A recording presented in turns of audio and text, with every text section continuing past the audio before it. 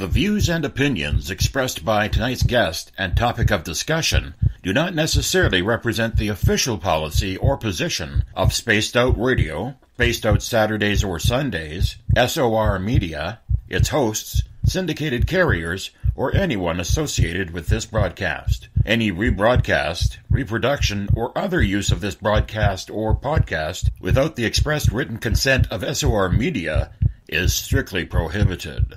Listener discretion is advised.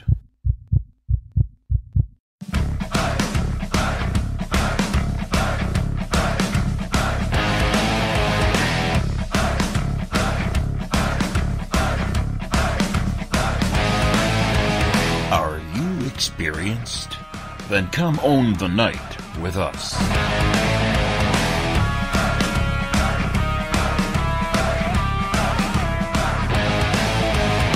Little brother has taken control, shoveling dirt in every hole. Predators to condemn your soul, watching you and watching me. We're all Station atop the mountains of British Columbia, live from SOR headquarters. This is Spaced Out Radio with host Dave Scott. We live behind glass curtains and act like nothing's wrong. Soon you will belong. You can follow us on our website, spacedoutradio.com, and on Spaced Out Radio on iTunes. You can follow Dave on Twitter at Spaced Out Radio, and on Instagram at Dave Scott SOR, on Facebook at Spaced Out Radio Show, and on our YouTube channel, Spaced Out Radio. Brother wants to make headlines, be immortalized. Everyone's got an electric eye with the digital spies. They've watched you for so long. I know you're out there somewhere watching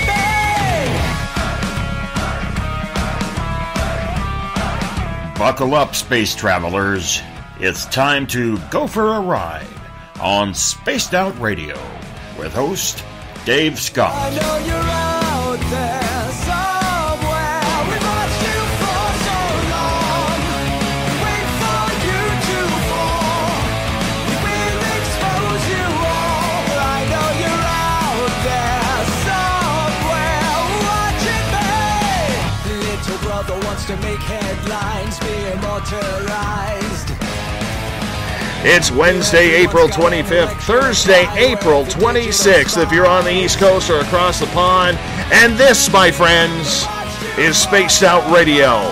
Hope you had a great day and night. I am your host, Dave Scott, live from the Great White North in the Caribou region on top of the mountains of central British Columbia, right here at SOR headquarters. We are 150,000 strong nightly on the SOR radio network, WQEE 99 Rock the Key in Noonan, Georgia. We're live as well on the United Public Radio Network, 107.7 FM in New Orleans, and over 160 countries around the world. We're live at spacedoutradio.com, Spreaker. Don't forget to listen to us on The Fringe FM. Go to thefringe.fm to tune on in. We're also on Periscope every Monday through Friday night, starting at 9 p.m. Pacific, midnight Eastern. You can watch me on TV, much like one of our brand new viewers. You know who you are. Oh yes, you know who you are. I'm excited. Francie Idol, good to see you. Thank you for tuning us in. You get the special one today because you're brand new. Anyhow, our YouTube channel, Spaced Out Radio. Go to youtube.com/Spaced Out Radio to connect live with us during the show. Really would appreciate that if you don't mind. You can go to our website, spacedoutradio.com. We got a plethora of features there for you. Rock out to some Bumblefoot. Shop at our Spaced Out Radio store. Read the encounter online. My blog is on there. Or watch great videos from UFO seekers, Contact TV, and so much more. Good to have you with us, everyone, tonight. One of my favorite guests is coming up. But first, I got to tell you, It's a little dry around here. You know, we had like 6 feet of snow this year. 6 feet. Yes, it melted on down. Yes, it melted on down, okay? But you got to realize it is dry here. It is so dry. It is like Ray Romano, not funny type dry. Okay, that's how dry it is around here. And I got to tell you, man, I'm going to pick up my son today from daycare, from preschool, okay? And I'm driving up the highway, going into town. It's about 10 minutes away, going up the hill, and there's fire trucks on the other side. Giant grass fire already. Some idiot probably threw a cigarette butt over the embankment and lit it on up. But that's dry. That's really dry. So be careful out there. If you're a smoker, don't go throwing your cigarettes out. I don't need to burn this year. I don't want to be evacuated from my house. This is starting way too early, way too many bad memories. But that's okay. We're not going to ruin it for tonight because a familiar voice returns to us for the first time since last year. Author and movie executive Ian Holt joins us to talk everything paranormal, strange, and odd when it comes to movies, books, music, or just everyday life. With Ian, we never know where this is going to go. It's just the way he likes it. Growing up in New York, Ian first saw fame while hanging out with his best friends who went on to form the famous rap group Public Enemy. Ian found fame on his own when he received permission to co-write the sequel to Bram Stoker's Dracula. He's also currently putting together a movie with Mickey Rourke as well. He's a man of many talents. He was one of the first shock jocks in radio in New York after Howard Stern. He also spent time working on MTV Raps. You remember when MTV actually played music instead of reality TV?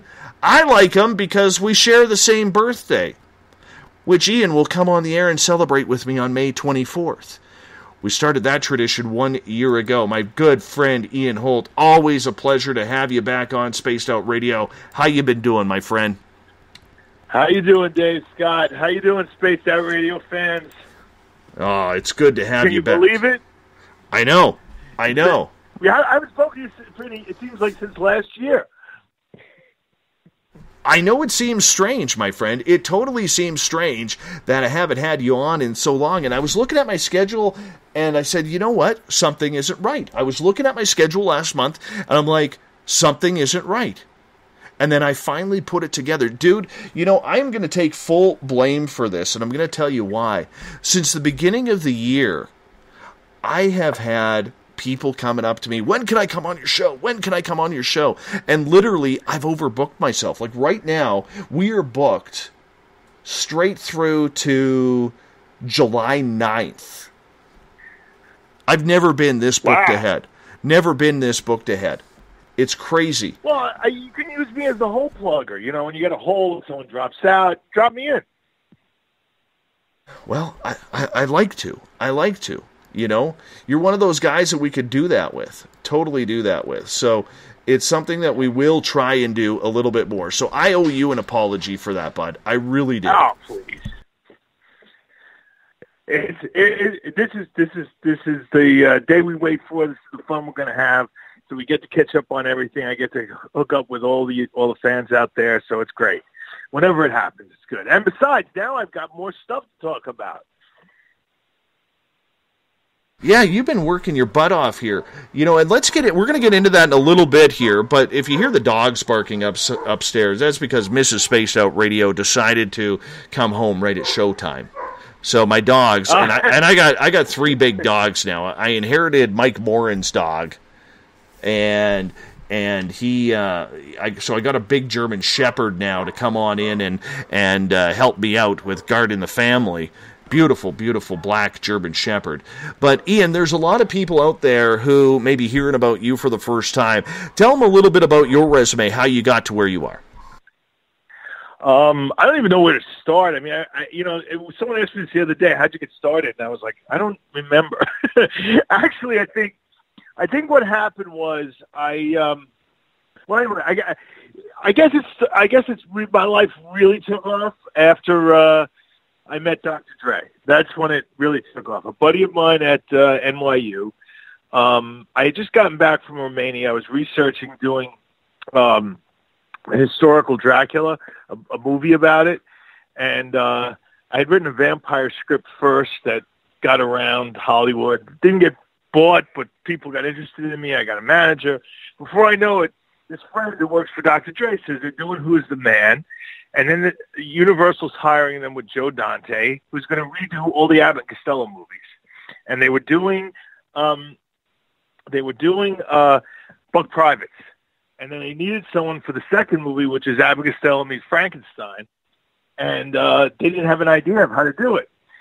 So they got to understand, I freaking love heavy metal. Like, my favorite band is... Me too. Like Van Halen, Judas Priest, Iron Maiden. So I hated Yo MTV Raps. Hated it. I was like, where's my Ricky Rackford? They're taking my Headbangers Ball off the air, putting those two knuckleheads, Dr. Dre and Ed Lover, and Team Money. It's like, what the hell? But then I met someone. I was like, oh yeah, well, if they need me to write a movie, I'll write a movie for them. I don't care, even though I hate rap music and all that, right? So I wind up going to meet Dre, and he says, what's your idea? I said, Dr. Dre and Ed Lover meet Blackula. He cracked up, and I was on a plane to L.A. with him to go meet Joe Dante, who did, The Howling and Gremlins, and we put a deal together. And then Who's the Man opened on the day of the Rodney King riots. There ain't no money, and Universal dropped the Abbott and Costello movies. And Dre felt so bad because this was like my big shot. He put me to work for him at MTV Raps. And, they're best friends with Public Enemy, and that's how this whole thing started. In fact, Jay let the cat out of the bag about the big birthday show, who's going to be on. Well, you know what? I'm very much looking forward, man, to seeing what all your projects are. You're one of those exciting guys who has your hands kind of dipping in everything. And, you have kind of really, since the first time we chatted, you and I just clicked. It's to the point now where, I'm going to show everybody on Periscope. I have 0 notes prepared for Ian, because the way we've decided to do the show is just say screw it and just go with what the audience wants us to talk about, and talk about a few topics that we just normally do, because it's just an all over the place conversation. Some of you will be like, what the hell is this all about? Others of you are going to say, this was one of the greatest interviews I've ever heard, because it's so relaxed and chill, like we're sitting in the middle of a bar watching the game, having a couple of drinks. That's just the way it goes, my friend. But I got to ask you, for our audience members who are new and may not know you, where our audience is always, evolving, you really came to us because we got in hold of you the first time, which was just over a year and a half ago now, about Bram Stoker's Dracula. And we were talking Dracula. How did that book come about for you? When I came back from Romania and I saw it for Dre, I had experience the first time I was in Romania. First, before I get into that, there's something I have to do, otherwise I'm going to be in trouble. And you got to help me with this. Okay. And then I'll get right back to the story. I'm good. But there's someone out there listening for the first time today, right, who's a friend of mine, who challenged me and said, she still has, this is a friend of mine from junior high school and high school.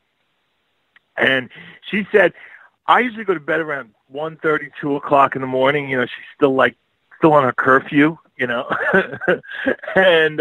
she said, I don't know, I'll see if you can keep me up until 3. So that's a challenge, first off. And then the other one is, when you know someone from junior high and high school, you can't screw with them because they know where all the skeletons are buried. So I want to do a big shout out to a friend of mine that goes way back, Pamela Nardone, who that's her married name, but I know her, and we knew each other back in the day, Pam Salmaggi. So, Pam, I hope you're listening. Hi, and I hope you could stay up till 3 a.m. Okay, keep you interested. If I win, let's keep her interested. The first drink's on you. Yeah, and if she goes to sleep, then I got to buy the first round next time I see you. Well, so, how do we know if she's actually going to be not falling asleep? She just may want the free booze and say, oh no, I fell asleep after hour number 2. I was just so tired. Okay, Pam, if you're listening, if you're up, you gotta let's see, how are we going to do this? So you have to text me, or message me at 3 a.m. You're still up, and then we'll know. Because I trust her. I trust her. I have to trust her. She knows where I'm like when you're a known person and you run into people from your past, it's like your greatest fear to piss them off. Because, like, can you imagine if we growing up now and did all the stuff we did? Can you imagine if there were like pictures and records on Facebook of all of that? See, it's lucky we grew up before Facebook. So now I guess I can go back to the Dracula. Well, it's very funny because I was watching this Bravo show. You know, I finished college and I was partying all the time with my fraternity brothers. I didn't know what to do with my life. I didn't know how to get started. You know, I saw this Bravo show, Making of Bram Stoker's Dracula, with Francis Ford Coppola, and he held up this book called In Search of Dracula, which was a bestseller in 1973. So I ran and quit my job as a bartender over at Speaks, or I think it was Club California then, and I took all my money and I ran to Boston where they were teaching, and I said, please give me the rights to your book. And, you know, everyone had a screenplay. Everyone at school had a screenplay, you know. And I just said, you know what, everyone's written the next, you know, great screenplay. But if I have the rights to a bestseller, then I have something, a proven commodity, a branded product that no one else has. And they gave me the rights, you know, for $1. And I said I'd split the screenplay with them if I sold it. And that's why I went out to Romania to research, you know, the actual Dracula, the historical Dracula. I wanted to do like this big Spartacus epic, right? And when I got back, all that happened with Dre, and I got on MTV Raps and was doing the Fat and Outrageous comedy tour, and we started doing the morning show on Hot 97. And in the midst of all of that, I was invited to Dracula 97, which was by the professors who'd written the book, which was the 100th anniversary of the release of Bram Stoker's novel. And while I was there, I met some people in the Stoker family, and I got this idea of what if I could bring Stoker back to Dracula and get Bram Stoker's estate to officially recognize my novel as that I would write as the official sequel. And everyone goes, you can't do that. They've been trying that for 100 years. The Stokers don't want to, you know. But then I met Dacre Stoker, who I convinced that he could reestablish copyright which Bram had lost. I think in the, you know, when they were doing the right after the first movie, the Bela Lugosi movie, they lost copyright, so they haven't made any money on it since 1931 or something. So it was run to really shady circumstances. But I convinced him to reestablish a copyright by writing a sequel, and that's what we did. And it sold for the biggest first-time author buy in history. I mean, we beat out Stephanie Meyer, you know, from Twilight, and it became an international bestseller. You know, and I already done a movie at this time called Dr. Chopper. So after that, everyone's like, "Oh, what movie you want to do?" Bleberg made a deal with me to do episode 50, and then I started my own company, and now. We just finished Death Metal, which was just accepted tonight. Now, Death Metal is a whole new deal for me because I'm going the festival route, all the film festivals. I've never done that before, so I figured let's try that because usually I do distribution, set up distribution before the movie's made, but this time we're going totally, you know, by the seam of our pants. So Gen Con in Indiana is going to be the first place we screen the festival cut, and that's going to be in August. And in July, we begin shooting Unhinged, which was with Mickey Rourke, Costas Mandylor, and I can't announce who the female is because we haven't agreed on a price for her yet. So, but it's a well-known female actress. Who's got a lot of horror cred. And we start shooting that in Youngstown, Ohio, I believe in July. And then after that, I got the documentary that we announced about Public Enemy's early days. called When Reagan Killed Roosevelt, and it's about how they started out as a DJ crew called Spectrum City, and then there's going to be some big news going to be announced at the end of the summer that I can't talk about yet. But you know what it is. I told you. Sorry, audience. I know nothing. And then, I know nothing. Right. But that's going to be huge because I'm going back to the studio system that I swore I'd never go back to. So, and it's not a horror movie, believe it or not. Sorry, everyone. But I'm going to do something outside of horror for a change. I can't believe you're getting invited to all of these, movie festivals. I see you as the kind of guy walking in with the tweed jacket and the necktie that is, like just above the belly button. That's what I see happening. No. I mean, me and Mickey share the same tailor, Giorgio Armani. We don't go anywhere if we're not. There's tweed there. There's tweed there somewhere, my friend. Tweed on Armani? No, only Mickey would wear his straw cowboy hat. He wears that the cowboy hat he wore in if you've seen the last episode of series finale of Dice on Showtime, or if you've seen the first Expendables, that raggedy, dirty, filthy cowboy hat he freaking wears everywhere, Mickey Rourke. It feels good. Yeah. Sounds like you're having a lot of fun. He's playing a psychiatrist. We had to put in the contract to make sure that Mickey doesn't wear that hat. Why? What's wrong with the hat? Wear the hat, dude. That's his signature calling. I mean, yeah, he's got gray hair, great hair. You don't know what went on this week. The past month. You don't know what's been going on. I mean, all right. Costas meets a couple in Los Angeles. Costas Bandler starred my first movie, Dr. Chopper. He's been in all the Saw movies. He played Detective Hoffman. He was on The Last Ship last year. He was the commander of the Greek Navy, which he loved because he's Greek. So Costas met this couple, pregnant, and they had this little Pomeranian. Mickey loves little dogs. He's got a bunch of little dogs, Chihuahuas. And the couple wound up becoming friends with Costas. They went for dinner, and they got friendly. And then the woman had some complications. She had to go into the hospital, and she was going to need bed rest, and the husband she wasn't going to be able to take care of the dog. So Costas gets all worried, and he calls Mickey and says, "Look, Mickey, do you know anyone that would take this Pomeranian?"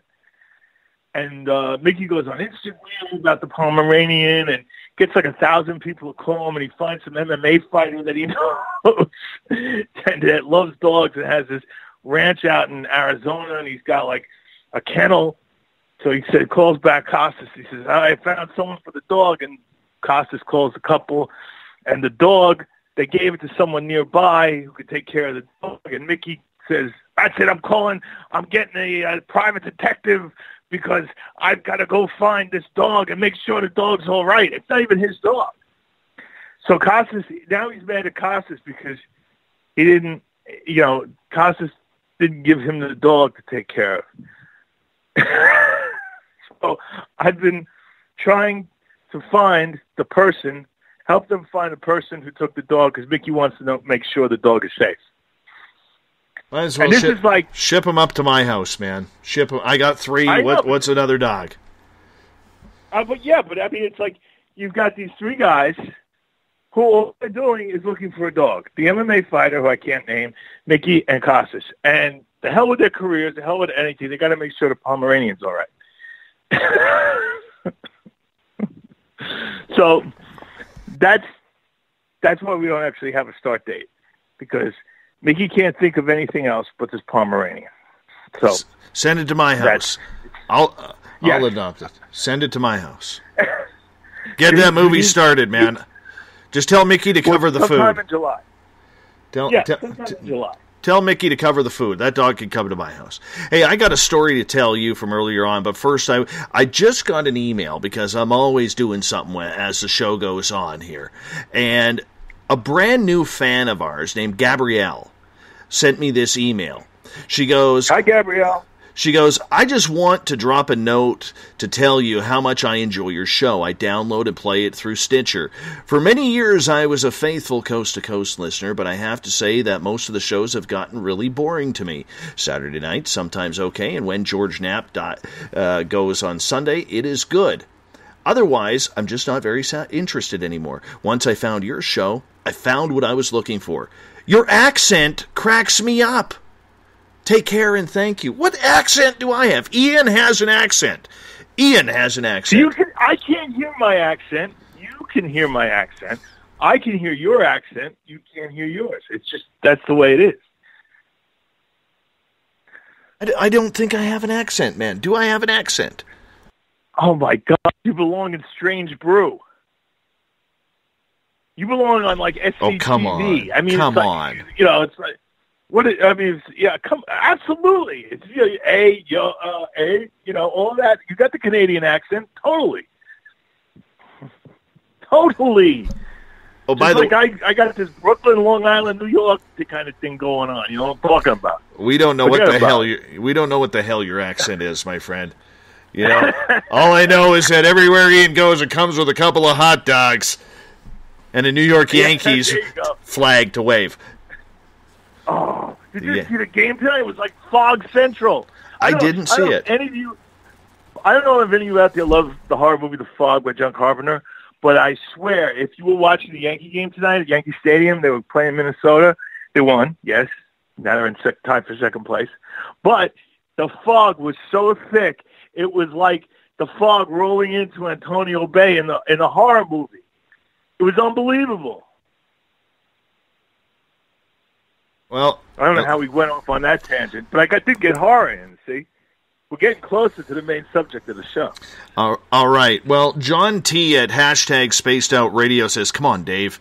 Give us a take off, you hoser. There you go. There's a good Canadian accent. Take off, you hoser. It's not... Is that? And you're a hockey fan? Come on. Oh, man. You're a walking Canadian cliche. This is true. And I'm not going to lie today. I was wearing my toque today. There you go. Yeah, wearing the toque. Beanie for you American people. Beanie for you guys. But anyways, Gabrielle, thank you so much for your email. I wanted to share it with the audience. I'm really happy that we were able to earn your listening ears. That truly means a lot. And you know, the other thing I wanted to mention is, so I told you earlier, and the audience earlier, that I was driving to pick up my son today from school, and we had that fire in the grass. So I got to tell you this story, this paranormal story, my friend. This is pretty damn cool.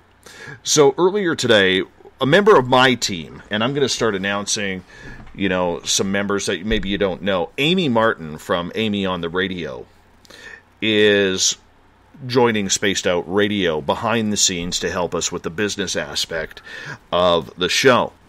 And her and I were in an in-depth conversation, and I had my dogs outside, letting them go to the bathroom before I had to go and pick up my son.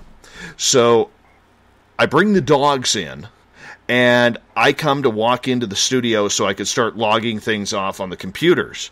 And my door to the studio from where I'm broadcasting right now is about 25 feet away. I open the door to the studio, and upstairs from my kitchen or living room, I hear my son kind of go, woo-woo, or something like you know, one of those little happy, screechy sounds that kids make. And I just froze, and I went all goosebumps. And I said, oh my God, Amy, I just had the strangest experience. I said, that was weird. She goes, what was weird? And I'm like, I don't know. I just heard this sound. She's like, what did you hear? I said, Amy, I heard my son upstairs. And I said, my son isn't here.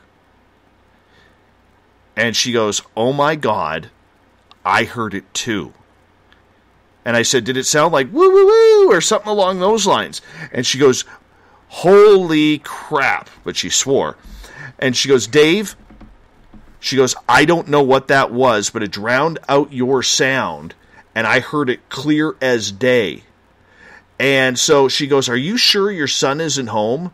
And I'm like, no, he's in town at preschool. He's like 10-minute drive away.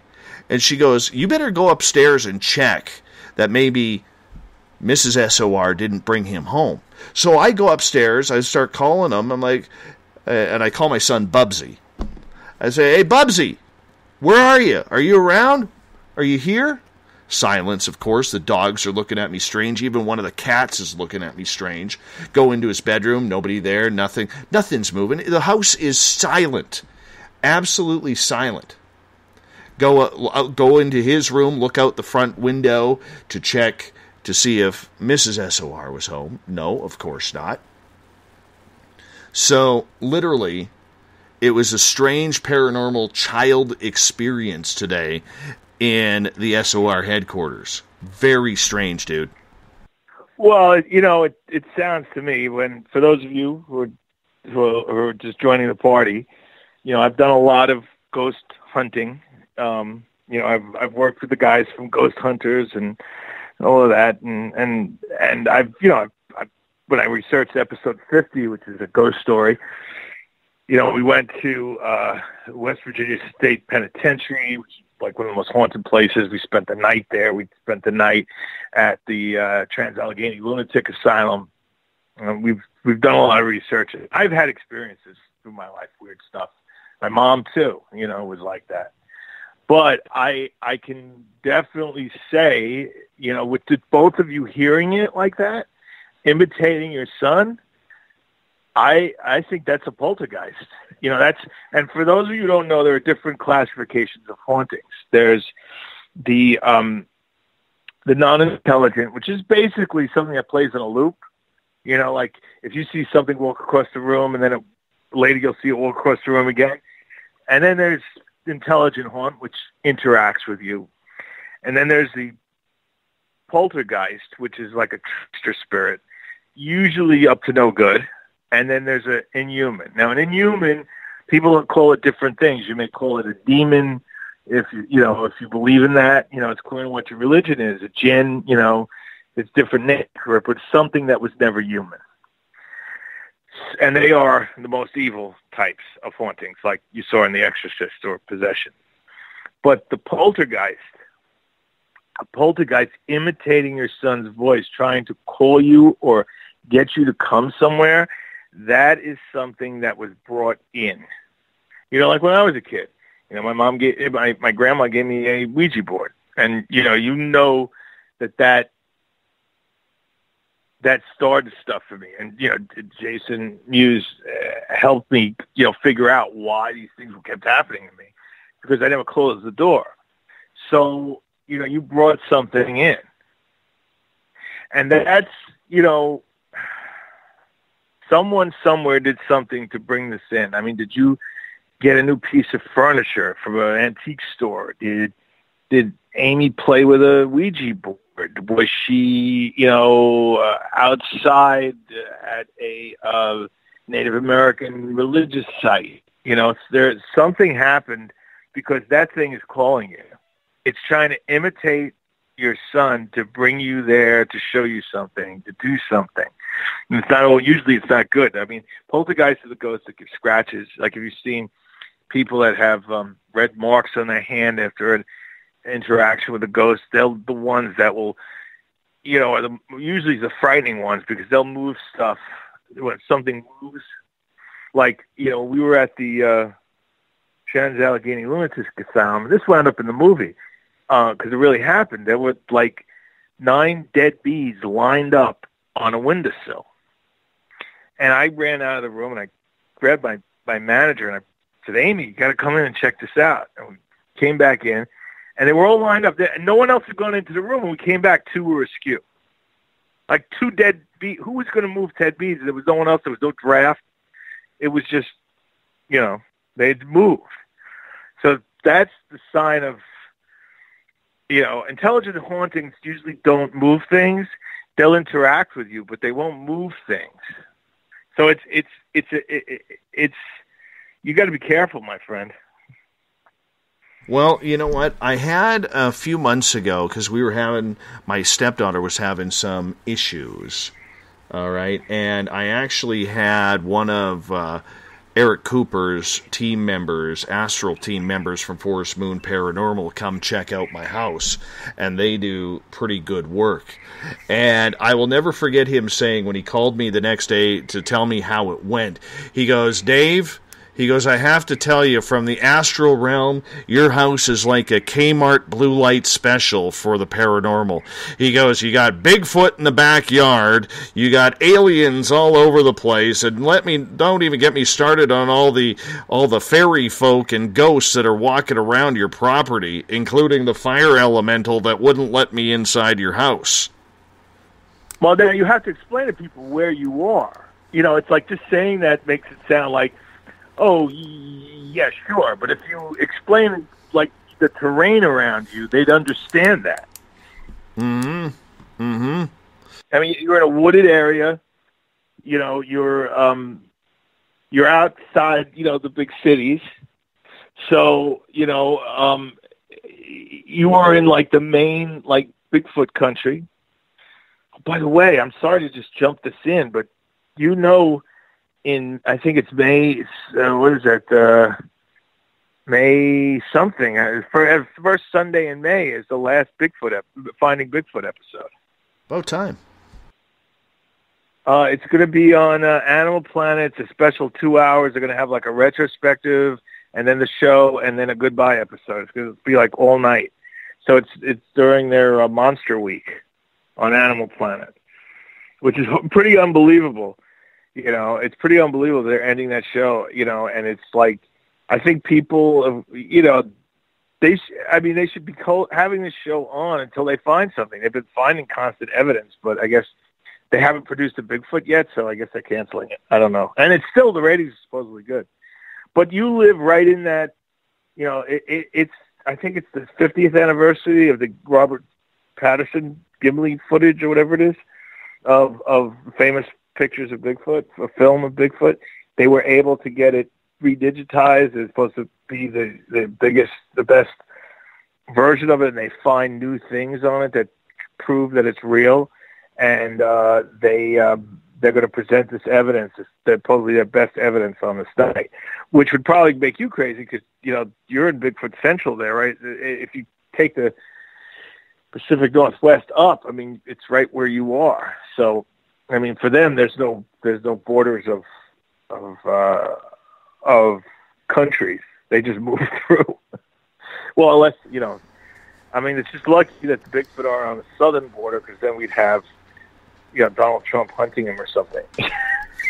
Well, you know what? Better than Justin Trudeau asking them to vote. You know, so you're not in good shape down there. I'm definitely not good in shape up here. You know, North America's screwed right now. Let's just be honest. North America. But also you have running water sources, limestone up there, which is, you know, what it creates electromagnetic fields, which is like attracts ghost activity. Well, where we are right now is you always hear these stories about UFOs and ghosts and everything around volcanic activity. Where we live is true too. 25-minute drive from me is a dormant volcano that has been dead for about 1 million years. So we got, like, it doesn't matter where you are in this area, there is pumice rock absolutely everywhere. Absolutely everywhere. So it is kind of cool. I mean, you know, it's scary, but you go into a volcano like at Santorini, off the coast of, you know, near Greece, where supposedly, you know, there was this volcanic eruption which supposedly sank Atlantis, but there was an actual island there that got blown up in this giant eruption about over 3,000 years ago. But when you go down in there, I mean, the water is beautiful, crystal clear, and it's a caldera. The city is on the side of the volcano mountain that goes right into the ice blue water. And like, you come out on your terrace balcony and you look out over the balcony, and you can't see anything below. It's like you're floating on air because it's on an angle, the whole town. And when you got to walk through switchbacks, but when you go in that water, the volcanic activity, I mean, you swear you see things. I mean, you see things like shadows of people and stuff. I don't know if, if people watch TV, but there was just a movie the other day where they showed someone alive. Oh, it was the Terror. The guy was under the boat, and he was trying to fix the propeller, and he saw something floating in the water. It looked like a person. It's all the time in Santorini. People always talk about it. Those are supposedly the ghosts of Atlantis. So actually, they called it Akwatiri, the city that they found. It's like a Pompeii. It was buried under the ash at Vesuvius. Well, this was also buried under the ash. They called it Akwatiri, but it, more and more people think it's Atlantis because it's like a round caldera, and Atlantis was a round island, with these round waterways inside, and it had a port and the whole thing, just like almost like described in the Greek histories. So it's volcanoes can draw this stuff, and for all you out there, really, who say, okay, we're a little crazy. I mean, all you have to do is read the science. And I tell people this all the time. You don't have to believe that it's a ghost. You don't have to believe it's a demon. You don't have to believe it's Bigfoot. You don't have to believe whatever. There's explanations for these things. Bigfoot could just be an undiscovered animal. Some kind of, ape-like. I mean, we did have Gigantopithecus, which was a giant man-like ape. We found that skull. We thought they died out 10,000 years ago. We might be wrong, We find the coelacanth, which we thought was this prehistoric fish that died. Now it's find out it's still alive. So why can't it be a Bigfoot? You say, I don't believe in ghosts. Yet now they're finding out you can store data in electromagnetic fields. Well, if you can store data in an electromagnetic field, that's basically a ghost, right? It's a spirit. It could be your soul, whatever it is. If our brains are basically flesh computers and work the same way as a computer, and, you have a field of energy inside you, when you die, that energy is released. How do you know it can't take your data with you? Those are your memories. So you could call that a spirit, or you can call it, electromagnetic data field. I mean, you could call it either one, but it's been proven now in science. So, that's where the faith comes in. Is it a soul, or is it, some electromagnetic data that floats up into an Akashic record? Because everything in space is recycled. So your memories, your energy, whatever it is, would be recycled, and then you have reincarnation. Whether you call it reincarnation as a spiritual thing or it's a scientific process, but more and more we're finding out that these scientific there's a scientific explanation or a correlation between science and whatever religion you believe in. Well, it's something, when it comes to the paranormal and the strange and weird, again, it is something that I love the feeling when it happens. I quickly posted that story on Facebook. Amy came on to tell us what it was all about and her side of the story on there. We've got a ton of people kind of checking it out, saying, wow, this is kind of cool, and giving their theories. And one of our listeners, Kat, who lives in Edmonton, great person, she's like, well, are you going to investigate in your own home? And I'm like, no. I'm at the point now, Ian, where I've had so much happen to me that when it doesn't happen, I get a little anxious and rambunctious. You know what I'm saying? Like, I love it when it happens because I always try to think, okay, why did that happen to me? Why does this continue on? So I really do not have, the want or desire to actually do an investigation. And I know that sounds weird, and probably people think, well, if he really did have that happen, he probably should do an investigation if he's a paranormal type guy. No, it gets to the point where it's just like, oh, wow, that was awesome. That was fantastic. There's a point that you reach when you're doing these things, investigating these things, where you're convinced, and you don't need to do any more research. You're convinced. And that comes with, why you're doing it. For me, I mean, the producer I think I've told this story. The producer I worked with passed away. My aunt passed away, and I just come back from making my first movie, and these things were on my mind, like, where are they? What are they? Where are my friends? Where's my friend? Where's my aunt? And then my uncle passed away shortly after. And I was dealing with all these losses, as, I started to put together the episode 50 movie, we started researching, And when I went to the Trans-Allegheny Lunatic Asylum, now, for those of you who don't know, Trans-Allegheny is the most haunted spot in the U.S., supposedly. And it used to be a psychiatric hospital. Then it was a Civil War hospital. Then it was a Civil War prison. And then it became a psychiatric hospital again. And, it was also, what do you call it, sanitarium for people with tuberculosis, or what they called it then, consumption. So, for those of you who don't know, I mean, this is how sick we are as a society. In the 1800s, a man could marry a woman, have a child with that woman. And then let's say he gets tired of her and meets another woman.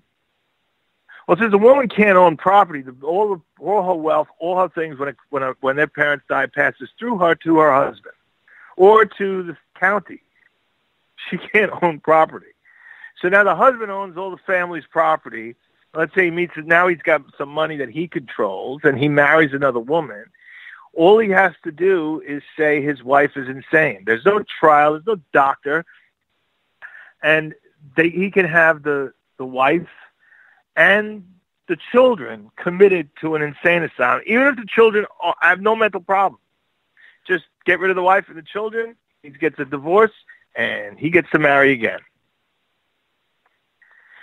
So it's pretty sick. So a lot of men would take their wives and say they're insane, and they would get committed to Trans-Allegheny, which was in West Virginia, or is in West Virginia, I should say. So while we're there, we have electromagnetic field sensors, and we have all, everything going. And the owner of the place says, you should try, copper divining rods. Now, the idea with divining rods is if you hold them loosely in your hands, they'll cross when you enter an electromagnetic field. And ghosts supposedly create electromagnetic fields. So, we were doing our investigation of the place, and I bumped into something that made it cross. And I started asking questions. And that's how you know you have an intelligent entity there, because you could say to them, step towards me and the rods will cross, and I have the electromagnetic field detector on the ground, and the light goes from, off to like green to yellow to red, and it beeps, and I got to back it up, a secondary is the divining rods.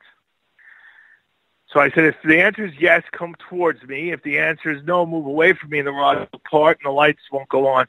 And I'm explaining it to this. And I had a 25-minute conversation with this woman, all through yes or no answers. She didn't answer me in sentences. I would say, were you a patient here? Were you a patient here after the Civil War or before the Civil War? Were you a patient before the Civil War? No. Nothing. Were you a patient here after the Civil War? Beep, beep, beep, beep, beep, and the divining rods would cross. And we were able to pull out this whole story that she was committed there. The place, they started bringing in tuberculosis patients. She and her child got tuberculosis. The son died, and she died shortly after him. But she didn't go into the light because she was looking for him. and she's still looking for him all the time. Obviously, the only thing I can think of is the son went into the light, and she did. But the thing about that experience, which was witnessed by, my manager, the director, husband and wife of episode 50, the Smallies, and it was, the people that worked there, they were amazed, and they'd seen some stuff, and the thing about it is once you have that experience after a bunch of other things to add on to that to my life, when you have that, all of a sudden you go, okay, there's life after death, because there was something intelligent talking to me. So for all you out there that have lost people, loved ones and friends, life somehow, consciousness goes on. There's something to it, because I had that conversation with something was answering me. It was every time I asked a question, there was a response. Either the rods and the lights would go out or come on, or the rods would separate across. And this went on for like 25 minutes. This was not like, it happened a couple of times. It happened over a dozen times to questions we asked, and we were able to pull a story together. And we tried to tell her, you've got to find the light and go towards it, and you'll find your son. We tried to tell these things. We don't, of course, I don't know there's a light, but, that's what we believe. But no matter what you think, there's some kind of consciousness that continues after death, and that comforted me, that I figured my chances are good that I'd see my aunt, my uncle, and, my mentor, Boyce Harmon again. For those of you who don't know, Boyce did all the Shapiro Glickenhaus films like McBain and The Exterminator. You remember all with Klaus Kinski, the soldier, and Ken Wall, from Wise Guy, if you guys are big 80s fans. But he was the first producer I worked for. And so he passed away suddenly, heart attack. And it was all these deaths right away. It was really getting to me because I had never really dealt with death. I mean, the only one close to me was my grandmother when I was like 10 years old. I think I was younger even, maybe 8.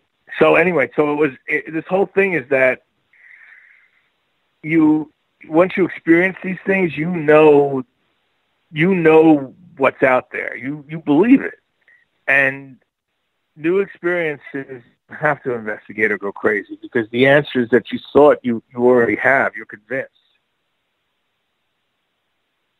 We only got about 3.5 minutes to go in our first hour tonight. This one is absolutely flying by, as it always does with Ian Holt on Spaced Out Radio.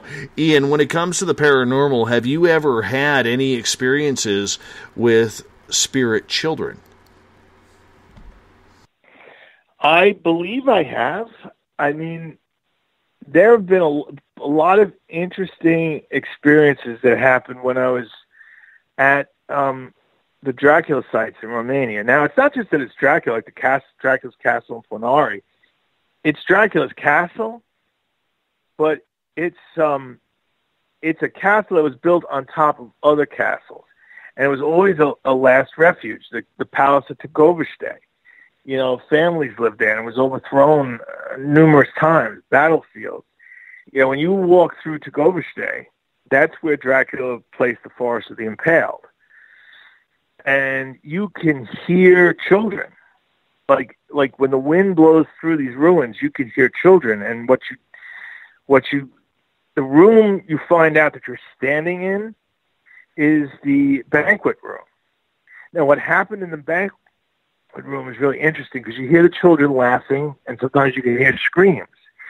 And what Dracula, this is Vlad the Impaler Dracula, the historic, real Dracula. He was about to be attacked by the Muslim Turks. So he needed money to raise an army, so he decided he was going to invite the entire welfare state, all the poor and the homeless and everything, to this big banquet. And he fed them and gave them wine and everything they could want. And he said to them, look, would you die for your country? And they all said, yes. We would die for our country. We would go to fight. We would die. And he thanked them. And then he closed all the doors, poured oil in, and burned them all alive, men, women, and children.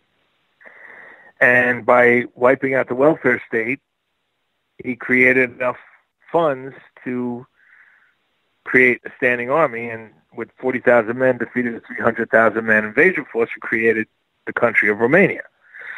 Because then it was just a principality, Wallachia. And because it was Greek Orthodox, it wasn't recognized by the Catholic Church, which ruled everything.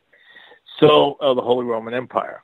So, I mean, when you go into that room, and you spend the night there, and you're out in the middle of nowhere, and you got a little fire burning, and someone tells you, oh yeah, this is the banquet room.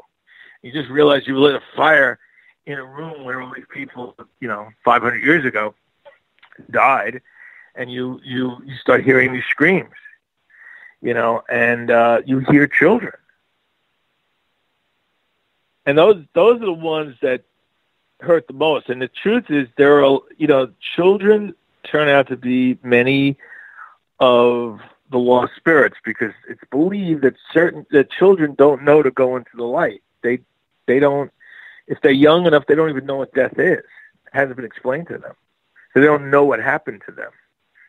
And that's usually when the situations where you get some kind of entity surviving. I hesitate to call them ghosts, because that's our understanding of them. In Asia, there's another understanding. Like, I didn't realize that our ghosts are not Asian ghosts when I did episode 50. So, a ghost in Asia is actually a curse.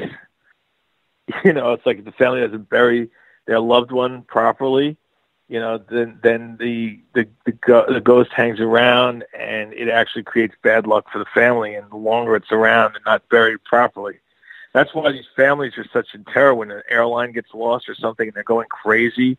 Where's the body? I mean, when they're gone, and it takes up even more urgency to find the wreck and all the bodies than it does here. I mean, I remember there was a ferry that went down. Ian, you hold that story, man. Yep. I got to step out for our first break of the night.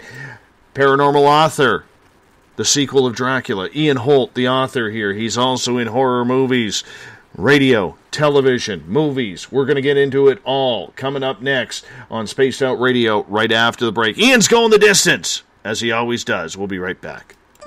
Find your escape where time has no limits. It's about living today and cherishing the heritage of yesterday. A spirit of adventure for what is new, with the nostalgia of the past. Your timepiece is a reflection of who you are. Life surrounded by beauty from the world around us to the soul within. EscapeWatches.com.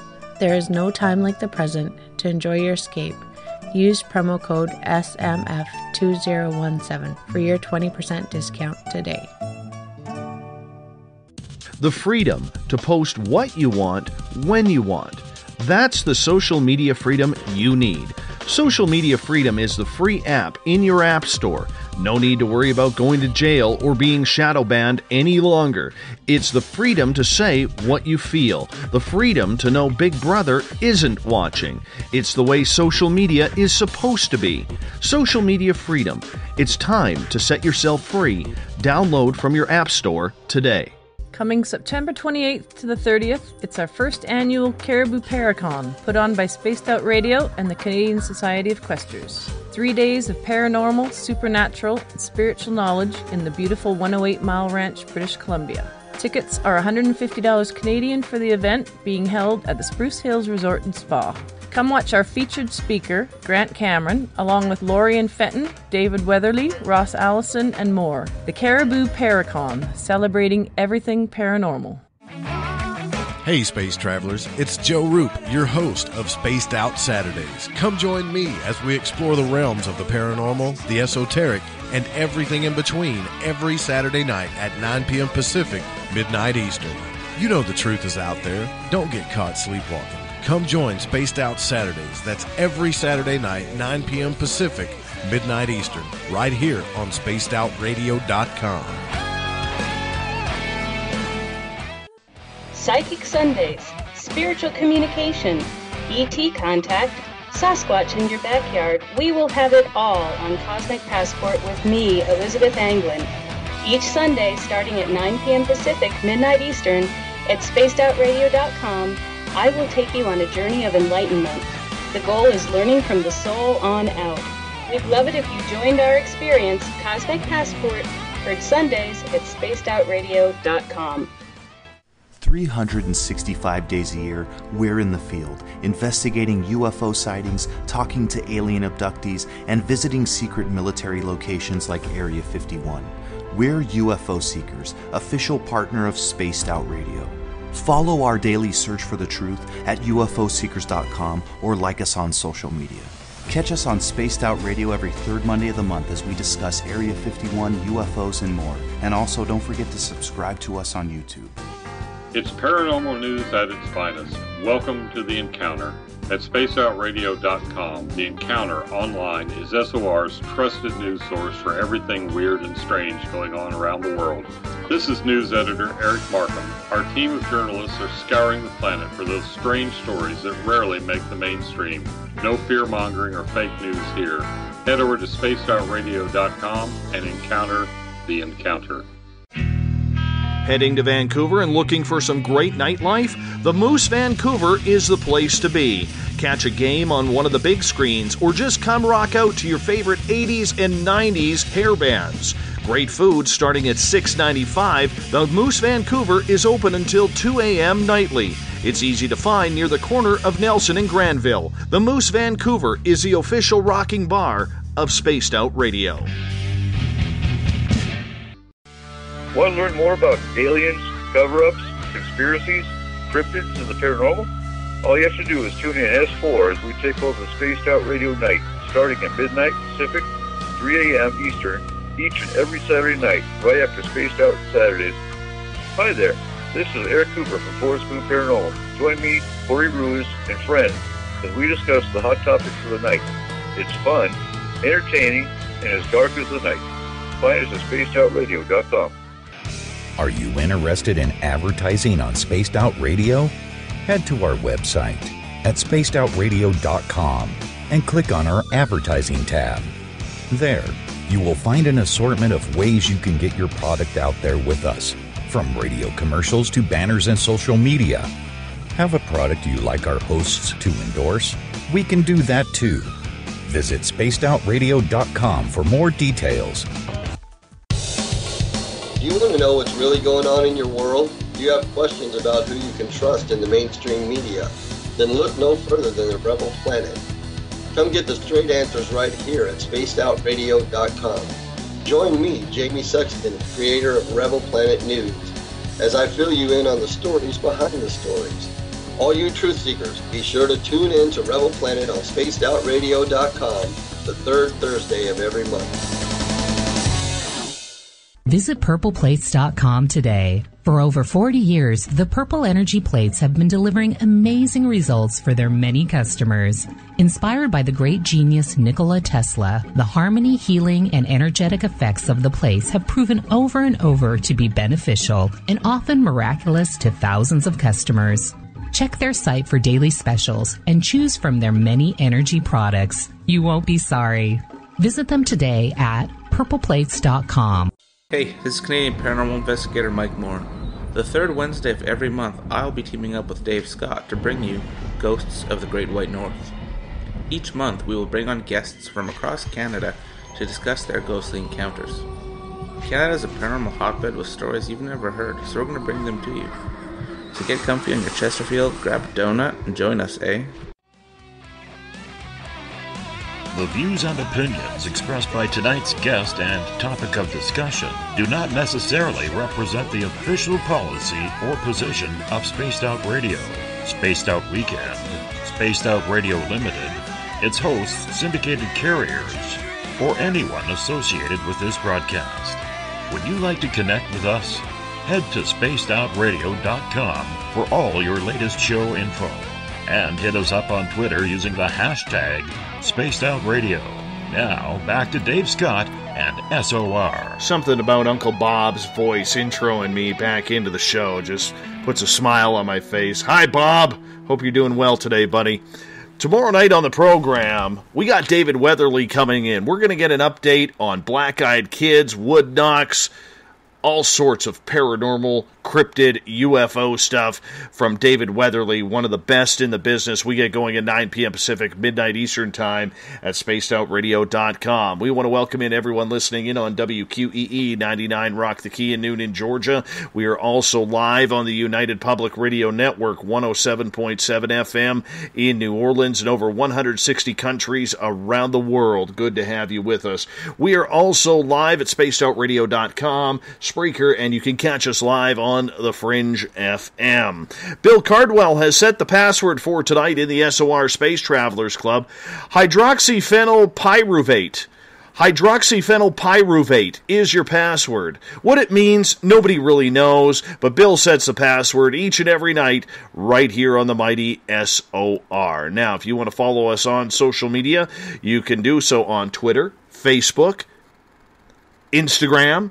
You can watch us live every Monday through Friday on Periscope.tv. We would appreciate you doing that.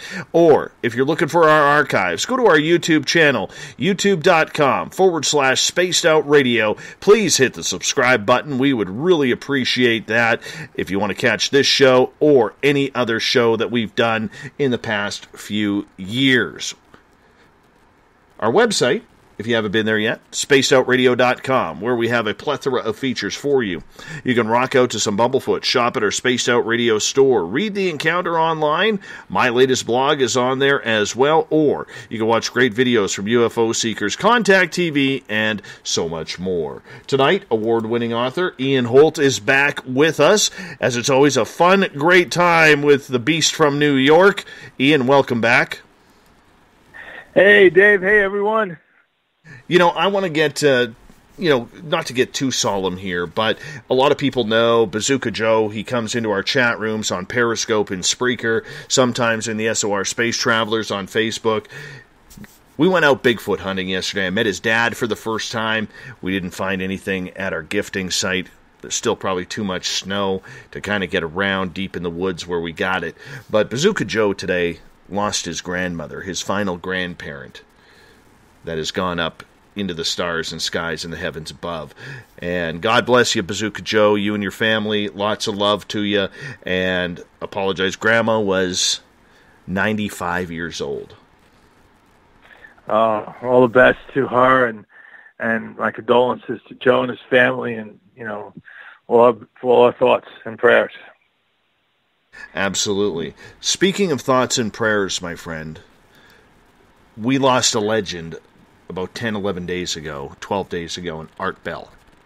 And we've been talking a lot about Art Bell this past week because it was such a shock to all of us at 72 years old. The living legend passed away. We know he had been suffering from COPD. We're still waiting to hear what the autopsy report says, and I know there's a lot of people kind of looking into that, wondering what's kind of gone on with everything. What did Art Bell mean to you? Well, I think he was the trailblazer. I think, we all, like when I came to radio, and I think we've talked about this a few times, it was music. We didn't have satellite radio. We were just getting cable vision down, and you hear this music and you hear this, and yet in your life, my life, I've had these experiences. I'm sure almost everyone's had something strange they wonder about happen. And you hear the UFO stories, and of course we're children from the Close Encounters generation. So, I remember when I went to see Close Encounters, I got the program, and on the back of the program was join the Skywatchers Club. You sent in like $5 or something, and you joined the club, and you would record what you see in the skies. So it was always, there in the childhood, because we grew up with Star Wars and all the stars and the space program. So it's all part of it. And then there was this guy, who was doing something completely different, and you would hear about it. You couldn't always hear it, but people told you about it. You have friends, and, all of a sudden, you hear this something completely different. You hear other people having experiences like you're having. They're investigating things that you're curious about.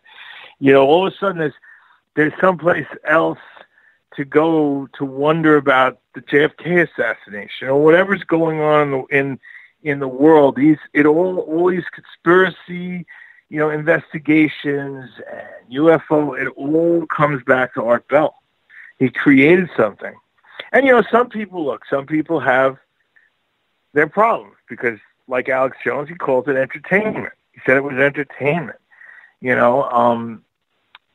but whatever it was something new in radio. And being a person who did Air America for years with Rachel Maddow and, and Chuck D and Dr. Dre, and then we did Power 105 and Hot 97, which was music radio, so the political talk. I did this. And we even did some, sports talk when we did the ESPN morning show, Cold Pizza, with me and Dre. So, I mean, I think it was ESPN 2, by the way, not ESPN. It was ESPN 2. But it was, what happens is you realize, how hard it is to bring something new and to get a following. And the fact that he had the vision to see it and bring it, would you have left sports talk, being a sports, news person, if it wasn't for Art Bell, being the trailblazer? Would there even have been a spot for you? We would be here talking about this.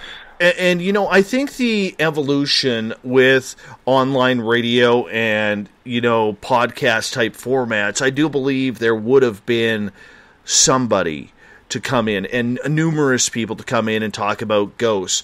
But I do not believe for a second that it would have had any impact whatsoever. It would have been more of a hobby farm of paranormal topics rather than the impact that Art made, because like you said, he did it before the internet. He was a pioneer. He did everything. The best quote that I have heard came from Phil Hendry, who said Art Bell did everything that the radio rule book told you not to do, and that included taking UFO and paranormal stories and experiences seriously. Well, yeah, I believe it started with In Search Of with Leonard Nimoy on television. That's how it started for me.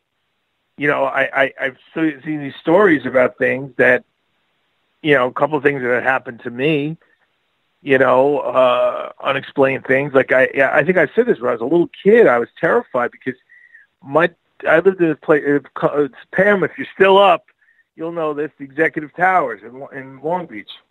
And, there was the doorbell would ring, and then I go to the door, there'd be no one there, and we were far enough away from the stairs or the elevator that there's no way the person could run down the hall and disappear before I could get to the door. And it would ring, and then we'd walk away, and it would ring, and I would stand by the door. So that these kind of things were happening, and then you see about ghosts and voodoo and, I mean, all the stuff of the paranormal, Bigfoot, I learned it all from Leonard Nimoy's In Search Of. And then I think that interest spurred a lot of people to Coast to Coast. And then I think that gave you a daily experience of what people were experiencing. People were interested in it. Oh, that's something new. And, that led to, I don't think there would have been, Ghost Hunters would have been the number one TV show in the country on Sci-Fi for years if it wasn't for Art Bell talking about it first. Where did the idea come from? Absolutely. And Ian, the question I want to ask you, though, is when it comes to the media genre, the entire broadcast perspective, and we can include online on that right now, there are not many pioneers that we can actually name. You know what I'm saying? Art was a pioneer. No, because, I mean, a pioneer by definition is something that's rare. I mean, if everyone could come up with something new, there wouldn't be pioneers.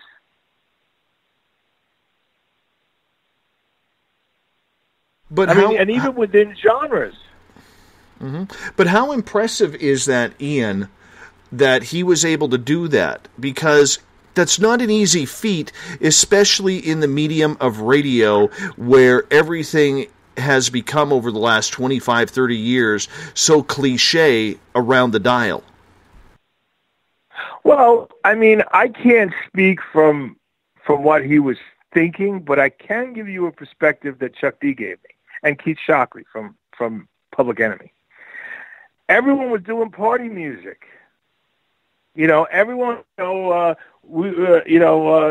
Sleep Till Brooklyn, and just don't stand there, bust the move. Or they were doing, I Can't Live Without My Radio, right? And then Public Enemy was like, well, wait a second. We're going to do political rap. Now, it's still rap music, so it's not creating a new genre. It's creating a new, so he didn't recreate radio, but he started talking about something that meant something to him. So Public Enemy wasn't about, like, oh, I'm going to create political rap. No, they were experiencing, this is what the documentary will be about, is they're experiencing Reaganomics hitting Roosevelt, Long Island. Jobs disappearing. Government, funded, after school programs, all this stuff, and summer programs disappearing, which led to kids, gangs starting to form, drugs starting to form, people coming into this town, and the town being destroyed. That anger at that, seeing their town, fall apart because of government policies, get them to understand politics, and it was a natural thing for them to do. So taking it back to Art Bell, you take, like you did, you take something that you're interested in and you go for it. Like when I was in, I was in school, I'm thinking of all this stuff because, I spoke to Pam earlier, I think of high school and all that. But, when I was in elementary school, even I loved horror movies. I loved them. I enjoyed them. I like to overcoming my fears. So when I was in art class, wherever we did, I would always, on my book when I was doodling, I would draw the Maniac poster, or I would draw Freddy, or Jason, or Michael, and I'd have one of those pens with all the different colors. You press it for different color. I have red. Red would always run out first because I had the blood spraying and heads being chopped off. It was not because, like today, you probably would have been expelled for the most likely to blow up the school or something. But for me, it was story ideas. So it was a natural progression to start writing and making horror movies and enjoy scaring people. For Art, I bet he has no idea he was creating something new. He was just doing what he felt naturally, and then people followed. It was the same thing with Public Enemy. They didn't know they were creating something new. They were doing what they felt naturally. So for the creator, so when it comes to art, it's just having the courage to not copy someone else, to copy the latest trend, to do something different. Look at Black Panther, right? Everyone's talking about that movie. Why are they talking about it? Because it had a positive message, an all-black cast that made money around the world that they said couldn't do. Became the second most popular movie in U.S. history. Beat Titanic. The only one ahead of it is Avatar. Right? But it wasn't your standard superhero movie. It wasn't about saving the world. It was about succession and imperialism and geopolitics. I mean, you don't usually have superhero movies about this stuff. If you watch the DC, you got the big bad villain or the evil god that's coming to Earth. You got to use the special effects to shoot him and kill him. And it's total fluff. Look at Get Out, right? Just a horror movie. But, if there was ever a movie that puts you, a white person watching, and I can't speak from a black perspective, but from a white perspective, putting a white person watching that movie to understand what it's like to feel racism. And, and that's what that movie did. It puts you in someone else's life, in someone else's shoes. So there's constant reinvention. But I guarantee you, Jordan Peele, had some of those themes in mind when he wrote them.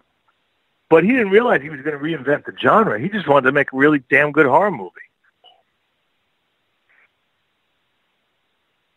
So with Art taking that chance, I mean, he was a political pundit. He was somebody who reported a lot on politics. But he noticed and he caught a trend with his audience that basically stated that his numbers spiked huge when he started talking about UFOs, ghosts, or conspiracies. That was led when he interviewed people like John Lear.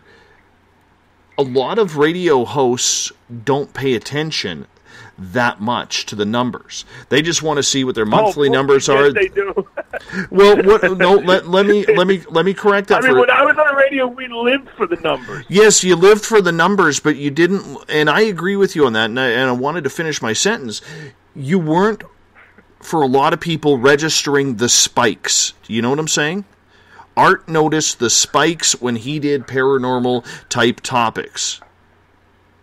Well, that's the thing. See, it's according to where you are. If you're in a big market like New York, you cannot take a risk and talk about something. Like if we went off topic for a minute or two to talk about a movie review or a sporting event, that was great. But if you had an in-depth discussion, no, you had regimented time slots. You had music beds. You had, playlist music that had to be played, and you had to come in and out. And you had this many seconds, and you had commercials to read because they paid you more when you read it. When you listen to radio and it's a pre-recorded commercial, the ad time costs less than when you have the DJs read it. So it's so regimented, there's not much room for experiment. You get to throw in hey, did you see this movie today? And you're like, oh, yeah, it was great. Did you see ID4? Yeah, we went to the premiere with Will. It was a freaking great movie. You got to check it out. Okay, now, we've got this music coming up. And you don't really have a chance. And you live and die by the book and the weekly, quarterly ratings. Because, I mean, we were in a death spiral with Imus and Howard Stern. Mm-hmm. It was always the three of us competing. Mm-hmm. So you don't get that chance. But he was outside the big city. He was operating, in a place where it wasn't that contentious. And he was able, to experiment. And that's sometimes a real luxury. Like, a lot of these great people, they find their shows when they're, out in the Midwest somewhere, And then, it's brought to New York or it's brought to the big market. And that was a luxury before he got syndicated. He was on a smaller radio station. He was able to experiment. And they will he was looking for a way to move up. He was hungry. Mm-hmm. Mm-hmm. We use this slogan around here, we own the night. And if people knew what that actually meant, you have to check out our Spaced Out Radio poster.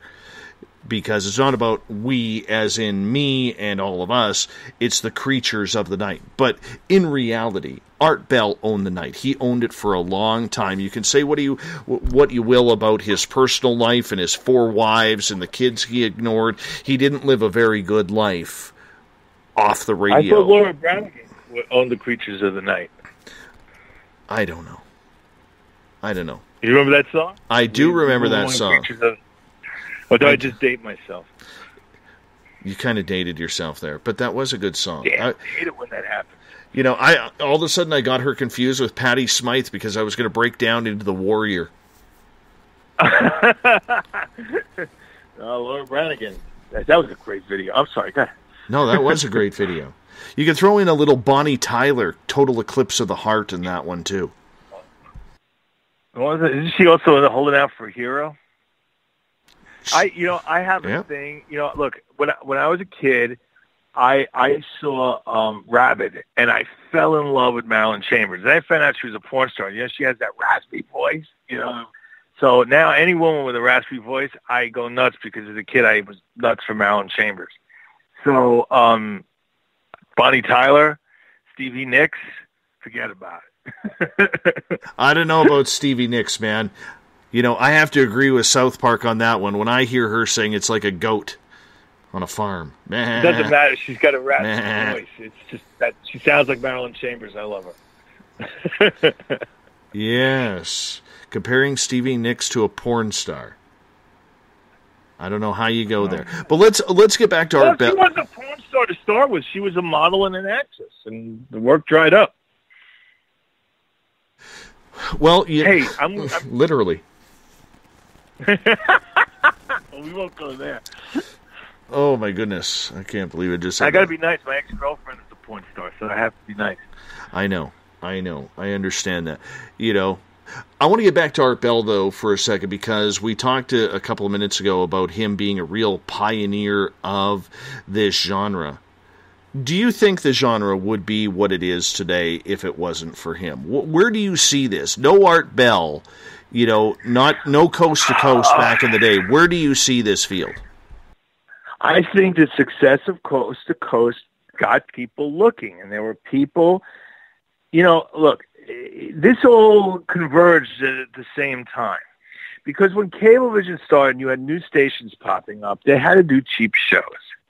So there was nothing cheaper than getting a bunch of people, together and putting lights, from a big, light somewhere, and there's an alien ship, and putting people in shadowy, stages and having them talk about this stuff and the books they wrote about, and you bring all these experts on and write these books who were probably inspired by In Search of and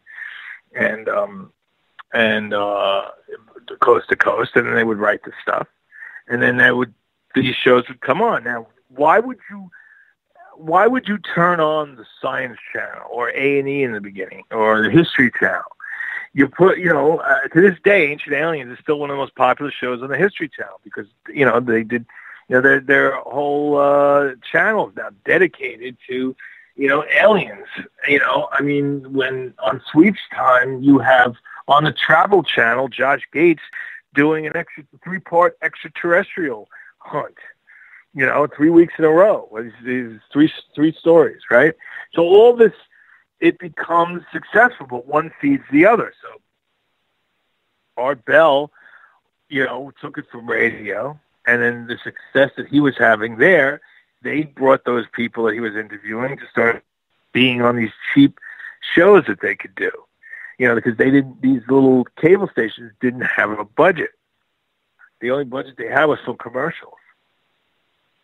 Remember the big channels back then, like AMC, didn't even have commercials back then. That was supposed to, you pay for cable, you didn't get commercials. So these little stations would pop up and they'd break the promise and put commercials on, and that was their budget. They'd have like $250,000 an episode.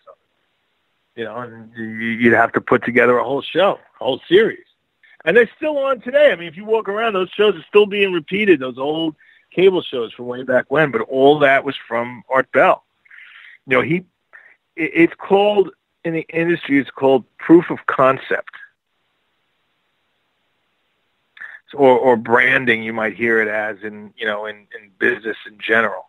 But you have proof that this concept works. So let's try it. So it becomes viable now for people to invest money in another medium. And that's what Art Bell did. He showed that it's a viable subject matter. And I think that there are two kinds of audiences. There's the audience that likes to watch it and go, "Oh, come on, you're all crazy, you're all lunatics, you're all, nuts." And then the other people that go, "Wow, something like that happened to me. Do you think it's real? What do you think?" Mm-hmm. A lot of people will look at it and say, the way he conducted his show, the professionalism and treating experiencers the way experiencers should be treated. Now, he did call a spade when somebody was trying to pull the wool over his eyes, whether it was a guest, whether it was a phone caller. He was brilliant on the phones, probably the best ever. But do you feel that the way he was able to broadcast, are you surprised? Let me rephrase this. Are you surprised that with the popularity that he had in this genre, upwards of 12 million listeners a night, that other stations did not try to compete with that? They stayed with politics. They stayed with music. Afraid of what? Because they're afraid that the audience wasn't big enough, that he had cornered an audience. For a long time, no one would compete with Ghost Hunters. You had cryptic zoology shows like Destination Truth with Gates. You'd have Ghost Hunters International. But there was no other ghost hunting show on television. And I think it was 6-7 seasons in before you had a competing show. Like, I think Ghost Adventurers, or whatever it was, the first one. But you had a different show. But the ratings had started to slip on Ghost Hunters. Because, you look at The Adventures of Briscoe County, right? That show and X-Files started on the same night. They premiered on the same day. That was, Briscoe County went down. But if you listen to the guys who did X-Files, they were inspired by Briscoe County, right? Bruce Campbell's show. And, you'd think that Bruce Campbell from Evil Dead would have the bigger audience. It didn't. They came to watch his show and then stayed for the X-Files. And then the X-Files just took off because that was the show everyone was talking about. Did you see that? But for the long, there hasn't been a space of X-Files shows because they believe the horror audience, the paranormal, cryptozoology audience is limited. That for the longest time, like, only a certain amount of people could watch it. If they took a major network and put on a ghost hunter show or a cryptozoology show or a UFO hunting show on like ABC, NBC, or CBS, docu-style show, what would happen to the Sci-Fi Channel, the Discovery Channel, and all these other channels that pretty much make their living on this stuff? Like the Discovery Channel started with all of it. They diversified. Sci-Fi Channel diversified. But, because the newer channels brought it up, like America Channel, whatever the hell they call it. So because we're fringe. They always talk about us as fringe. It's like, wait a second. Is having an open mind and not thinking everyone who's had an experience is a liar fringe? Gee, I hope not, because then we're not going to get very far in science and everything else, in exploration and new inventions.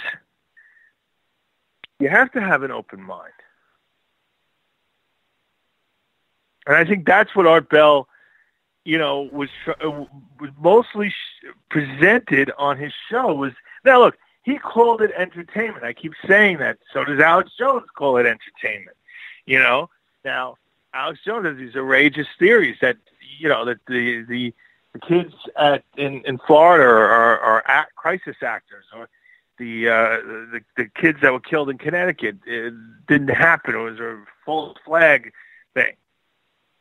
But you see, his success with the right-wing audience, the far-right audience, and the conspiracy audience conflicts with us and our beliefs.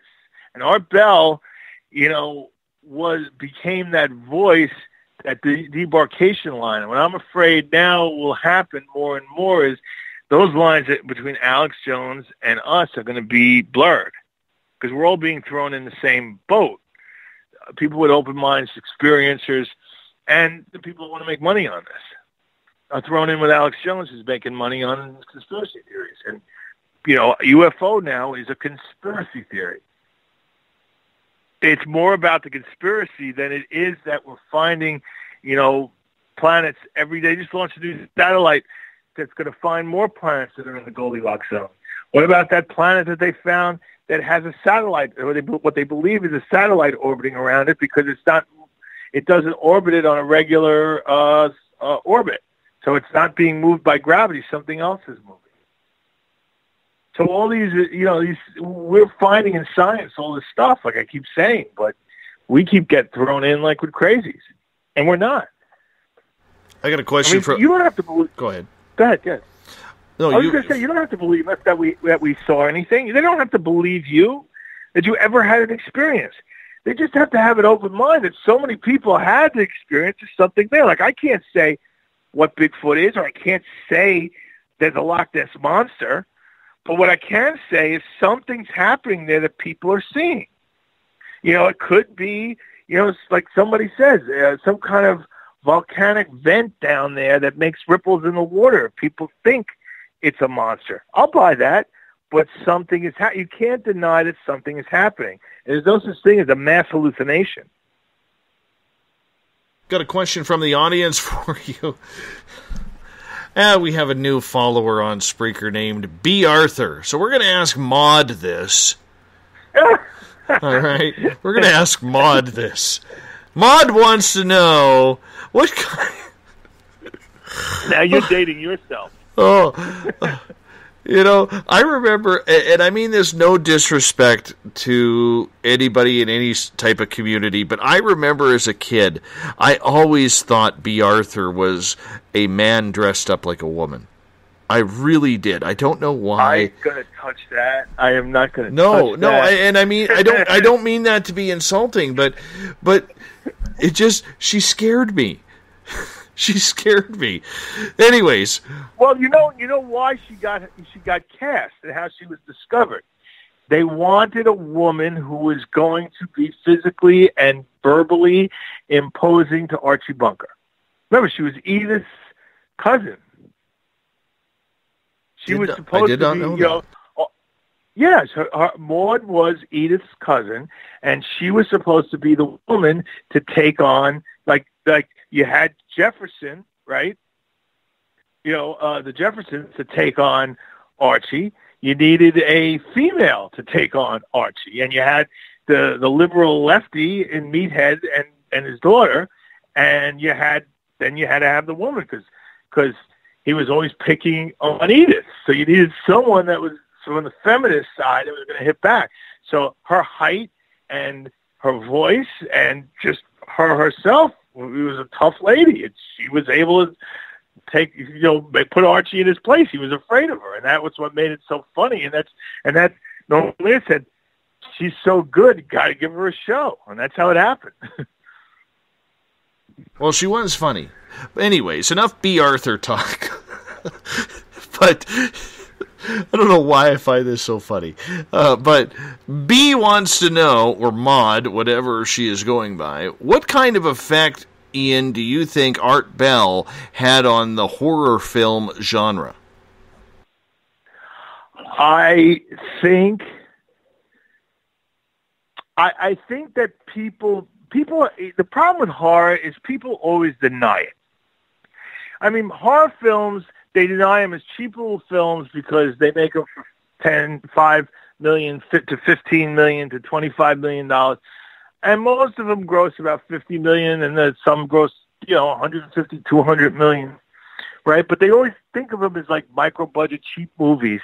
They don't give any credit to, unless it's a big studio budget with Academy Award-nominated actors or Academy Award-winning actors.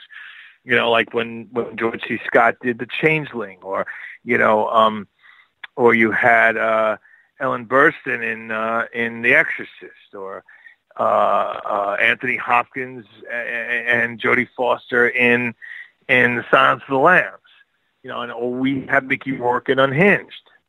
Then they start to look at them seriously. And the thing about Art Bell, I think, what it did was open up other stories. You see, if you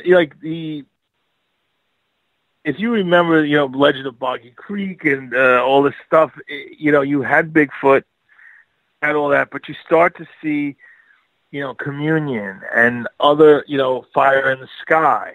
And I think, Barney and, the first, I can't think of the name, Barney and, which was, the guy was the voice of Darth Vader. He played the first band to be abducted.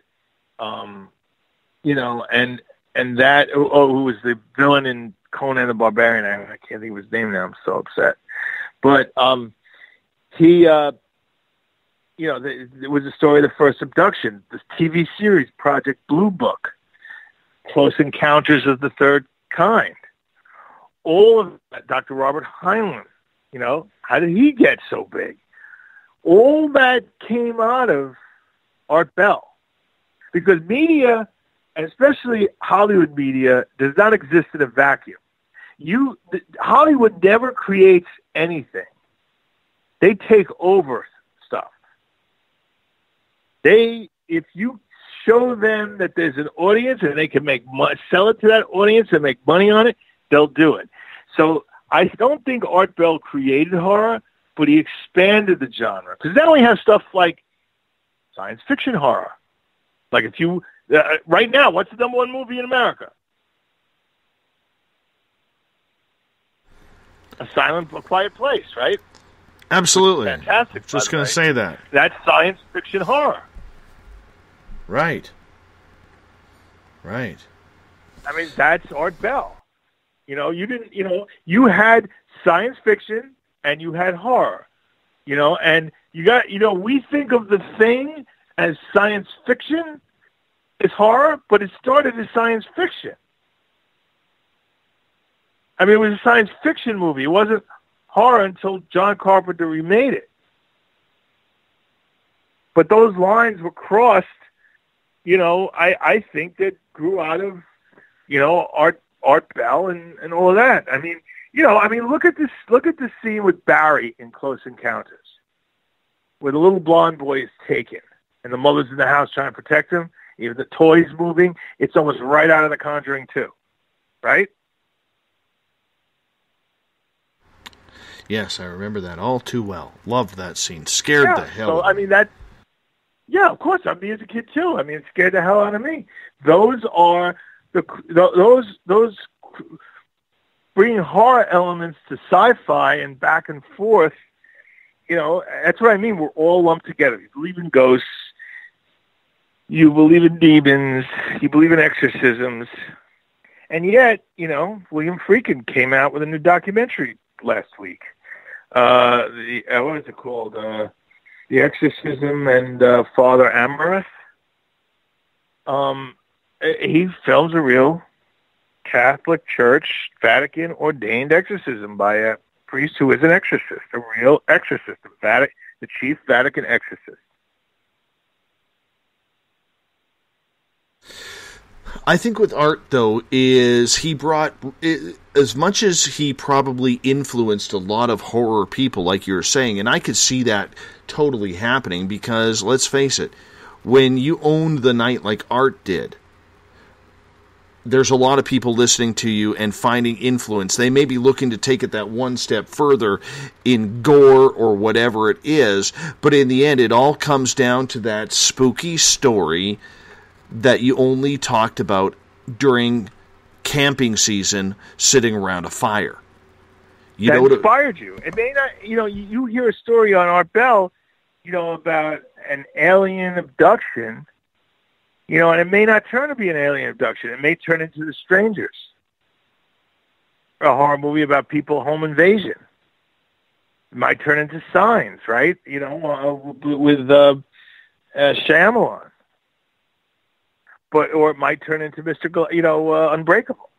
What's the real story behind superheroes? And you get this idea about, genetics and genetic engineering and all this stuff because you were listening to, Art Bell.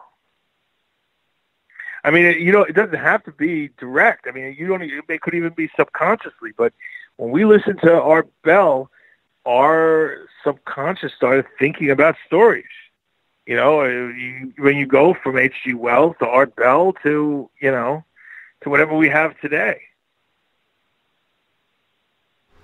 I think the influence on people, too, because Art was really the first one who came out, Ian, from a media standpoint. I'm not saying from a coast-to-coast standpoint, but I'm saying from a media standpoint, he was really that first voice that told people who were being abducted by aliens or poltergeists or running into Bigfoot in the forest who said, I believe you, with a true, solid nature. You know what I'm saying? I thought that was phenomenal. Yes, but he didn't take the next step. And that's, for those of us who are critics of Art Bell as well as fans, and I'm not sure I fit in that category, maybe a little bit. His idea of saying this is entertainment, especially now in the I guess in this time, day and age, where you have You have Alex Jones saying what he does is entertainment. So you have, and now you have even Sean Hannity, who's not a journalist. Now he's entertainment. Not even, he says he does entertainment. What you're saying is, because that's, a lot of people accuse that of being fake news or spin or, conservative spin. So you're not getting accurate truth. And I think for us, this is about science, not about entertainment. We want to know what's out there. What's our place in the world? Because we look at our wars and our fighting amongst ourselves as like ridiculous. We are one planet. And that, there's reports of how Eisenhower put this panel together. What would happen with the Defense Department? What would happen if aliens landed? And it's up to the Defense Department and the Pentagon to figure it out. And they said all governments would fall apart. I can see Countries that. and continents. Yeah, I can see that, Ian. I can totally see that with that. But do you think with Art, the fact that he had the ability, which is hard in radio and entertainment, to have people trust him, and he trusted the voices that were coming on the air for the most part? He didn't. I don't know if he trusted them. Because you can never know what's in someone's head, and that's entertainment sticks in mind. He was still trying to make money. He was trying to put on shows, but what he did was he treated them with respect, and that's something that started with In Search Of. They were treated with respect. If you watch shows like, they would, like even shows with Fracker, what is his name? I think his name is Fracker, number one on Star Trek: The Next Generation. He did these shows, True or False, where he put on UFOs and asked the audience if it was true or false and tell them if it was true or false. So I felt like that was making fun of it. Let's have fun with it. No, I want to know if there's aliens out there. Look what happened with the Phoenix Lights. We have 1 million people see these lights. The government says they're flares. And then they show flares, what flares look like. And then they're not flares. But everyone goes, oh, come on, they were flares. Art Bell was the guy who would listen. And so many people came forward that the governor of the state, 10 years later, the uproar was so great that he had to admit that he saw them too, and they were not flares. That's where he left off. I have actually reached out to former Governor Fylth Symington, who doesn't have a very stellar political career, on his resume. But I actually reached out to him, never heard back, because I would like to ask him point blank one question. Were you told to make a mockery of the sighting, even though you saw it, and you came out later on and said you saw it? Did you make a mockery of that press conference the next day because you were told to do that? That's the only question I really want to ask him. Yeah, or were you, when a general comes and calls you and says it was flares, did you just accept it? Because it's a general and you respect the military. I think at that level of government, my friend, I don't think it's a general saying that. I think it's a general or somebody higher up in the Pentagon or the DOD coming out and saying, yes, this is what you're going to say, this is what you're going to do. I don't think he acted alone on that, even though at this time in his life and his political career, which went down the tube, having to remake things, I think he's coming out saving face saying, I did see it. It's so similar to Roswell, almost like Roswell in reverse, It's so similar. Because, there were people saying there was structure to it. They saw windows. They saw a triangle thing. The lights were connected. The lights didn't fall in the sky. They were moving, and you go in a triangular pattern. And then they tell you it's flares, and then they have pictures of flares, and flares drop in the sky, and they spin around, and you could see the lights that's coming out of, it's sparkler. It's like when you have, a sparkler, it looks completely different, a flare. And you can't say that what that was up there. I can't say it's an alien ship. I don't know. And remember, UFO, I try to tell people this all the time, and they start laughing if I say, oh, that's a UFO. UFO just means that it's unidentified. It's a flying object that we don't know what it is. Now, we don't know what was in the skies over Phoenix. No one's saying aliens. No one in their right mind can say aliens, because it could be, it could be us, some new ship that we created from Area 51 or wherever in the world. We're going to find out later it's a stealth bomber, a nuclear stealth bomber that can fly forever. Who knows? Anti-gravity. There are even plans, the Nazis were working with trying to find anti-gravity ships. You can, with centrifugal force and magnets, you can create anti-gravity. So we don't know what we're working on. But the truth is, they say aliens to make us sound crazy.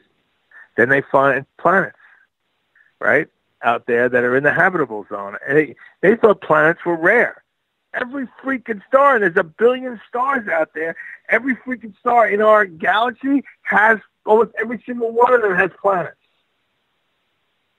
There are billions upon billions upon billions of planets out there.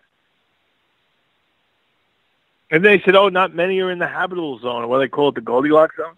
Well, there, but all that, remember, all these things that they would say isn't true, we didn't always hear it before the internet, and all this. You had to go looking for this stuff. Where did you go look for it? Where did you hear this stuff? Where was your mind changed? It was Art Bell, Coast to Coast. You got to hear scientists talk about the real science of it. Do you believe where do you think Dan Aykroyd got Ghostbusters from? Well, Dan also had a lifetime of experiences, including with his father, who was a member of the Royal Canadian Mounted Police.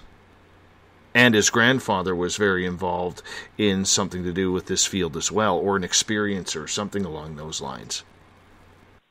Yes, but, that science in Ghostbusters was based on real science. A lot of the stuff they talk about isn't just gibberish. He says it really fast. He says it in a funny way. But it is scientific theories in there that he's talking about. And nobody took that. If you look at House on Haunted Hill and those early 50s haunted house movies with the ghosts with the sheets and all that, they didn't explain it, what it was.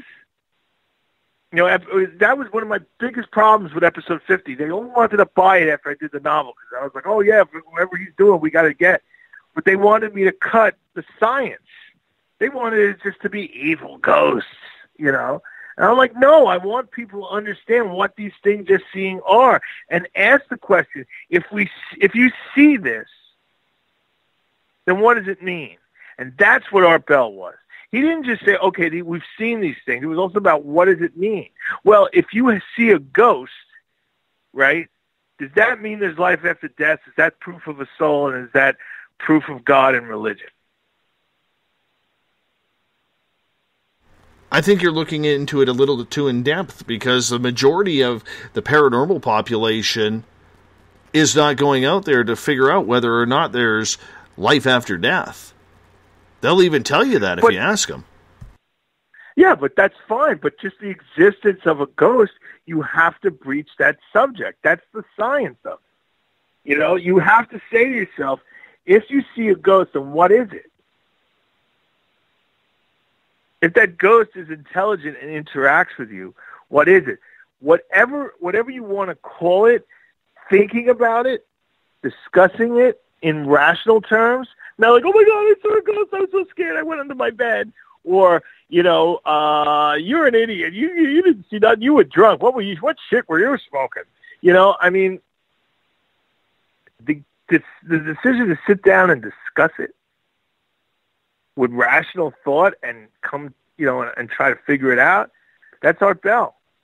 And In Search Of, because In Search Of treated the subject matter like real investigations, scientific investigations. And that opened the door to Coast, which opened the door to everything else. Art Bell, made it okay to ask serious questions. You don't have. There was a place to go where if you were curious about this, you could go and get answers. You could listen to smart questions. And believe me, a lot of those people that were listening started thinking, well, what if it's true that something happens to them and they pass it on? The audience grows. Interest grows. That's why it's such a big industry today. But at the same time, we're still considered fringe because they don't know how big the audience is. And this is, we always do this.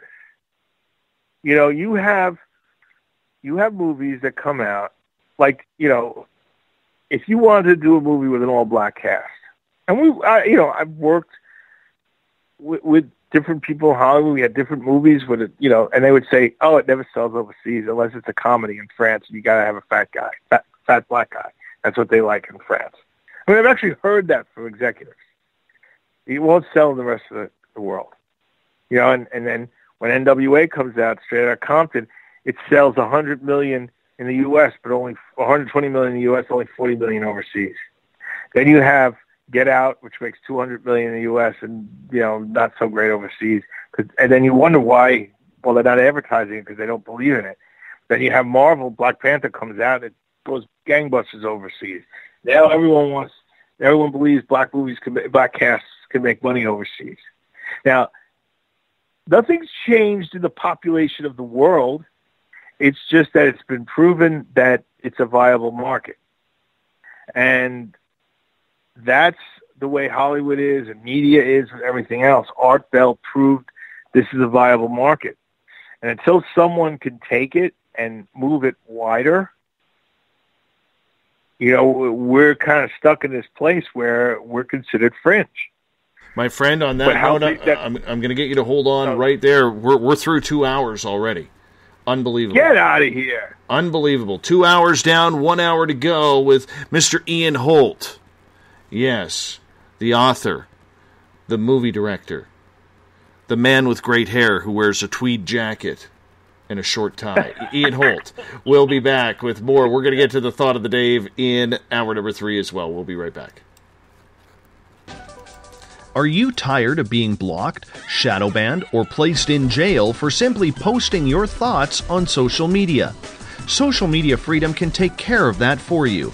Social Media Freedom is the newest and one of the best free new apps that allows you the freedom to post what you want, when you want. It takes seconds to download from your app store. Come join the tribe at Social Media Freedom. It's time to set yourself free. The first annual Caribou Paracon is happening September 28th to 30th in the 108 Mile Ranch, British Columbia. Brought to you by the Canadian Society of Questers and Spaced Out Radio. Come listen to our featured speaker, Grant Cameron, along with Elizabeth Anglin, Paisley Town, Mike Moran, Eric Cooper, and more. It's a 3-day supernatural adventure at the Spruce Hills Resort and Spa. Tickets for the weekend are $150 Canadian. The Caribou Paracon, celebrating everything paranormal. A timepiece is a reflection of who you are, and what better way to show off the real you than with an Escape watch? Escape is a lifestyle brand accessorizing your days and nights. Choose to escape and create the life of discovery that you deserve. Dream, play, unite with your own personalized Escape watch. Head to escapewatches.com. There is no time like the present to enjoy your escape. Use promo code SMF2017 for your 20% discount today. Looking for a place to advertise at a very reasonable cost? Look no further than Spaced Out Radio. SpacedOutRadio.com has an advertising tab that you can click to check out our daily, weekly, and monthly packages to play on the radio, or our website including social media. From commercial spots to banners, we have it all. Check out our competitive pricing today.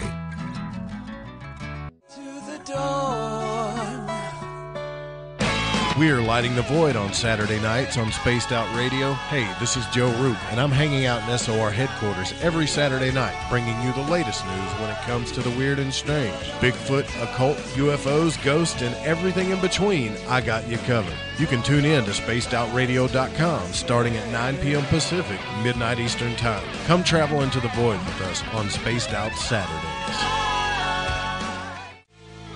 Not ready for bed on Saturday night? Right after Spaced Out Saturdays, hop on over to S4 with Corey Ruiz and me, Eric Cooper from Forest Moon Paranormal. With S4, there are no limits to what we try and uncover. From government conspiracies to helping clean up the paranormal, no topic is safe on S4. We get to the heart of the matter, of the subjects you want to learn more about. So tune in on S4 starting at midnight Pacific, 3 a.m. Eastern, only on spacedoutradio.com.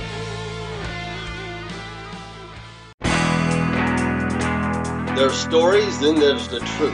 Do any of us really trust the news anymore? This is Jamie Sexton, owner of Rebel Planet News. The third Thursday of every month, I appear on spacedoutradio.com to bring you the truth you deserve, without mainstream media lies or alternative media fear-mongering. We'll get to the heart of the story and deliver the truth you're seeking. So come join us here for the Rebel Planet at spacedoutradio.com. The Call of the Wild is in Vancouver. The Moose Vancouver is one of the hottest bars and restaurants in the city. Open until 2 a.m. nightly, the Moose will rock you like a hurricane all night long. Great food with everything on the menu at $6.95 near the corner of Nelson and Granville. Get your horns up and come rock with us. The Moose Vancouver, the official rocking bar of Spaced Out Radio. Visit purpleplates.com today. For over 40 years, the Purple Energy Plates have been delivering amazing results for their many customers. Inspired by the great genius Nikola Tesla, the harmony, healing, and energetic effects of the plates have proven over and over to be beneficial and often miraculous to thousands of customers. Check their site for daily specials and choose from their many energy products. You won't be sorry. Visit them today at purpleplates.com. This is Eric Markham, news editor for the Spaced Out Radio's The Encounter Online. We have put together a great team of writers and journalists from all over the world to bring you top-quality paranormal stories, from alien encounters to the latest conspiracies. You won't find any of that fake news here. True stories and top-notch reporting as we look to bring these experiences to the mainstream. The Encounter Online, only at spacedoutradio.com. Do you want to know the truth? Do UFOs exist? Are aliens real? Are the governments hiding the biggest secret in history? We're UFO seekers, and we're on a hunt for the truth. Subscribe to our YouTube channel and follow along with us as we journey across the United States, visiting UFO hotspots and alien hotspots, trying to document the UFO phenomenon. Catch us on Spaced Out Radio every third Monday of the month as we discuss Area 51, UFOs, and more. And also, don't forget to subscribe to us on YouTube. You hear footsteps in the empty room above you. A rocking chair begins rocking by itself. Don't be afraid of the things that go bump in the night. Reach for Spirit Storybox, the iPhone app the Huffington Post UK called the only ghost hunting app you will ever need. Spirit Storybox. The spirits are telling their stories. It's Cosmic Sundays with me, Elizabeth Anglin, in Cosmic Passport. Let me take you down a 3-hour spiritual journey where we will get into everything from ET contact to Psychic Sundays. It's a journey of listening and learning together with some of the best professionals in their fields. You can tune in to Cosmic Passport at spacedoutradio.com every Sunday starting at 9 p.m. Pacific, midnight Eastern.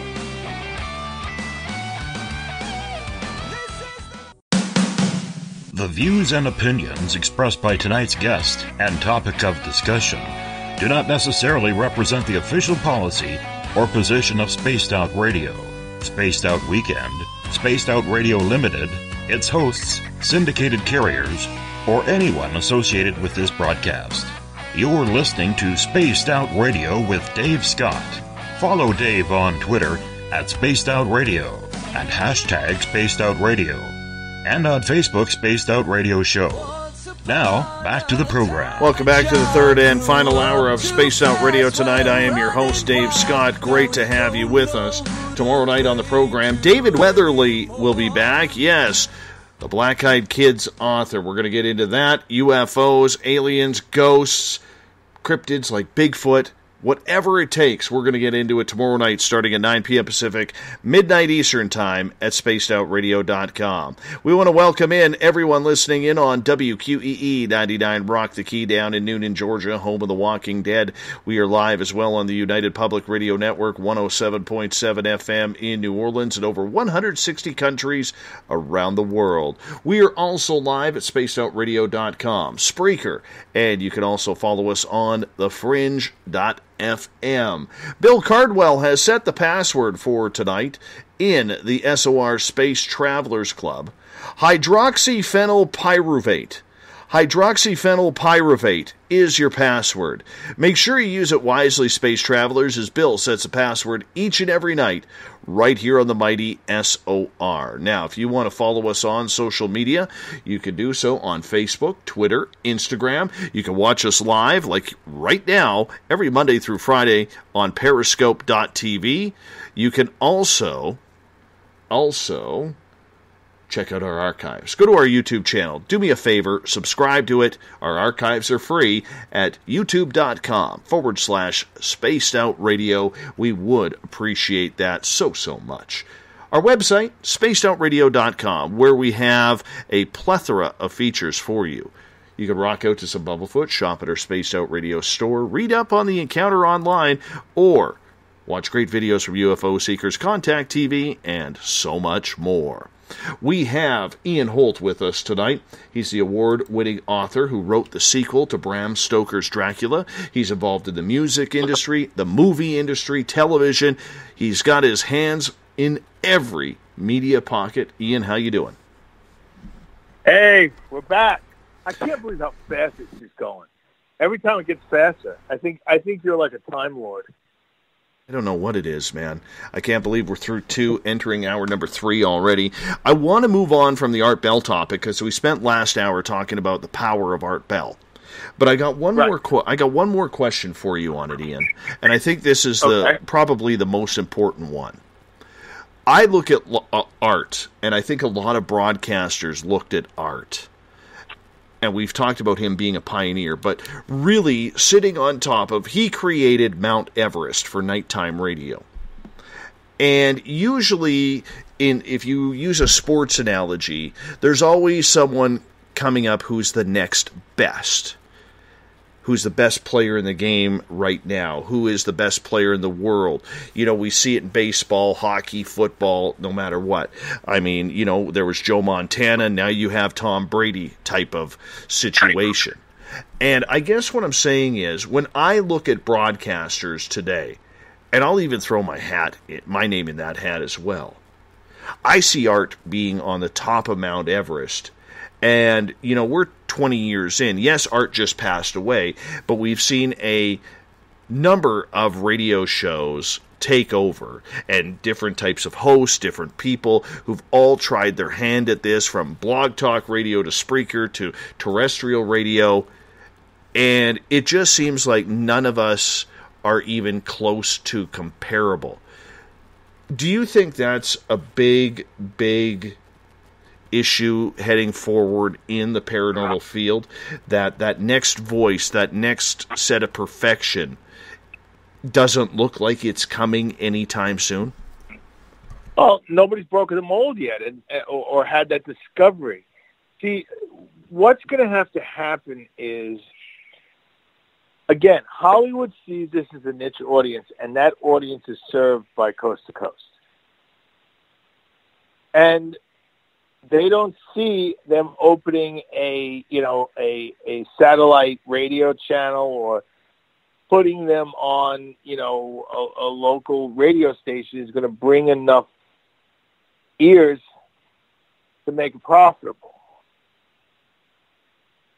But someone somewhere, there's going to be somewhere, and it's coming soon because the science is catching up.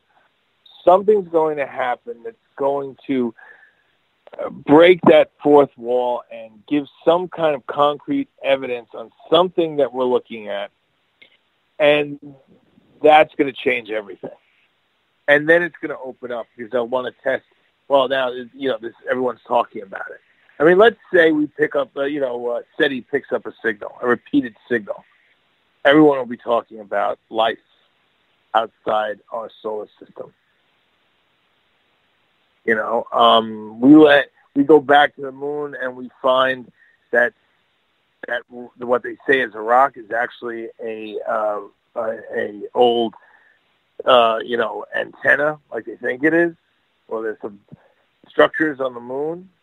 I mean, everything changes. They land on Mars and they find pyramids on Mars. Everything's going to change. The audience will widen. Or someone's going to do something, like some big giant celebrity is going to go on a show and say he believes, he's had experiences, he was abducted. But look what they did to Tom Cruise. I mean, he jumped on a TV show, jumped on a chair and said he loved a woman. All of a sudden, the guy's crazy. He said all these pills that kids are taking are going to mess with their minds in the future, and they're all going to have problems. And now we're seeing those problems with these kids that have been on Ritalin and all this stuff. Harvard does a study. Matt Lauer, makes fun of him, doesn't apologize. They can take apart anybody. Something's going to happen where it's going to be irrefutable. On our birthday, we're going to hear a story about my friend who I loved his mom. She's a great lady. Passed away, and he didn't believe, but he's been having experiences in his house. That's the guy in the Rock and Roll Hall of Fame, Keith Shockley. These things, as these happen, someone's gonna break a mold. And as far as the new voices, I don't know if there's any hope for radio anymore. Other than you.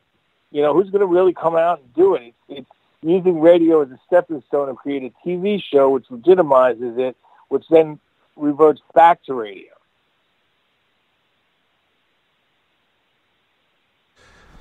Well, there is a number of people trying. There really is. I don't see that next phase out there. I think there are many of us who can bring a good, solid game to the table, probably an A game or a high B+ if we put it on the report card. But to put in that A+ perfection effort and get that every night, I think the biggest issue is with the addition and advent of paranormal radio all over the place. I think the biggest failure that we have is that there is way too much out there. These topics have been whitewashed so much and broken down so much, and individual shows created on specific topics, that there is really nobody who is tuning in because it's the only show of the night anymore. They're going to where they feel comfortable, where their opinion matches the host, rather than trying to find that next talent and commit their time to it. You know what I'm saying? Well, but also radio is a limiting medium today. What got me hooked on, doing a vampire reality show that we did in Asia, was, and including CHIVE, was I'm watching this show about vampires. Someone used a FLIR camera, and the vampire comes to the room and sits down in a chair, and you see the heat leave the body of the victim, and the body, the vampire that's cold, turn red and white, and get hot. And all of a sudden you go, wow, that's real. You can't have that experience on radio. You can describe it, but a lot of this stuff is visual. What we have, and radio is also limiting because the budgets are different. You can't go out and go to a haunted location with a bunch of people every night and hold a seance and and do stuff, you're limited to people coming back and reporting in.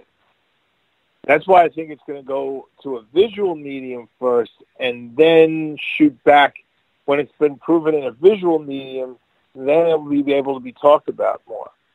I don't think, unless someone comes up with a new way, it's like when they did Ghost Hunters, having, remember they had the cameras in the rooms, right? But then you had Josh Gates who created that rig who were able to walk through the woods with a camera over their head that Finding Bigfoot uses and all of them use. We're right now on Gold Rush Parker's Trail. It's a little tiny camera on their chest. They don't have to carry the big rig. But I mean, there were innovations all the time to put you in the situation.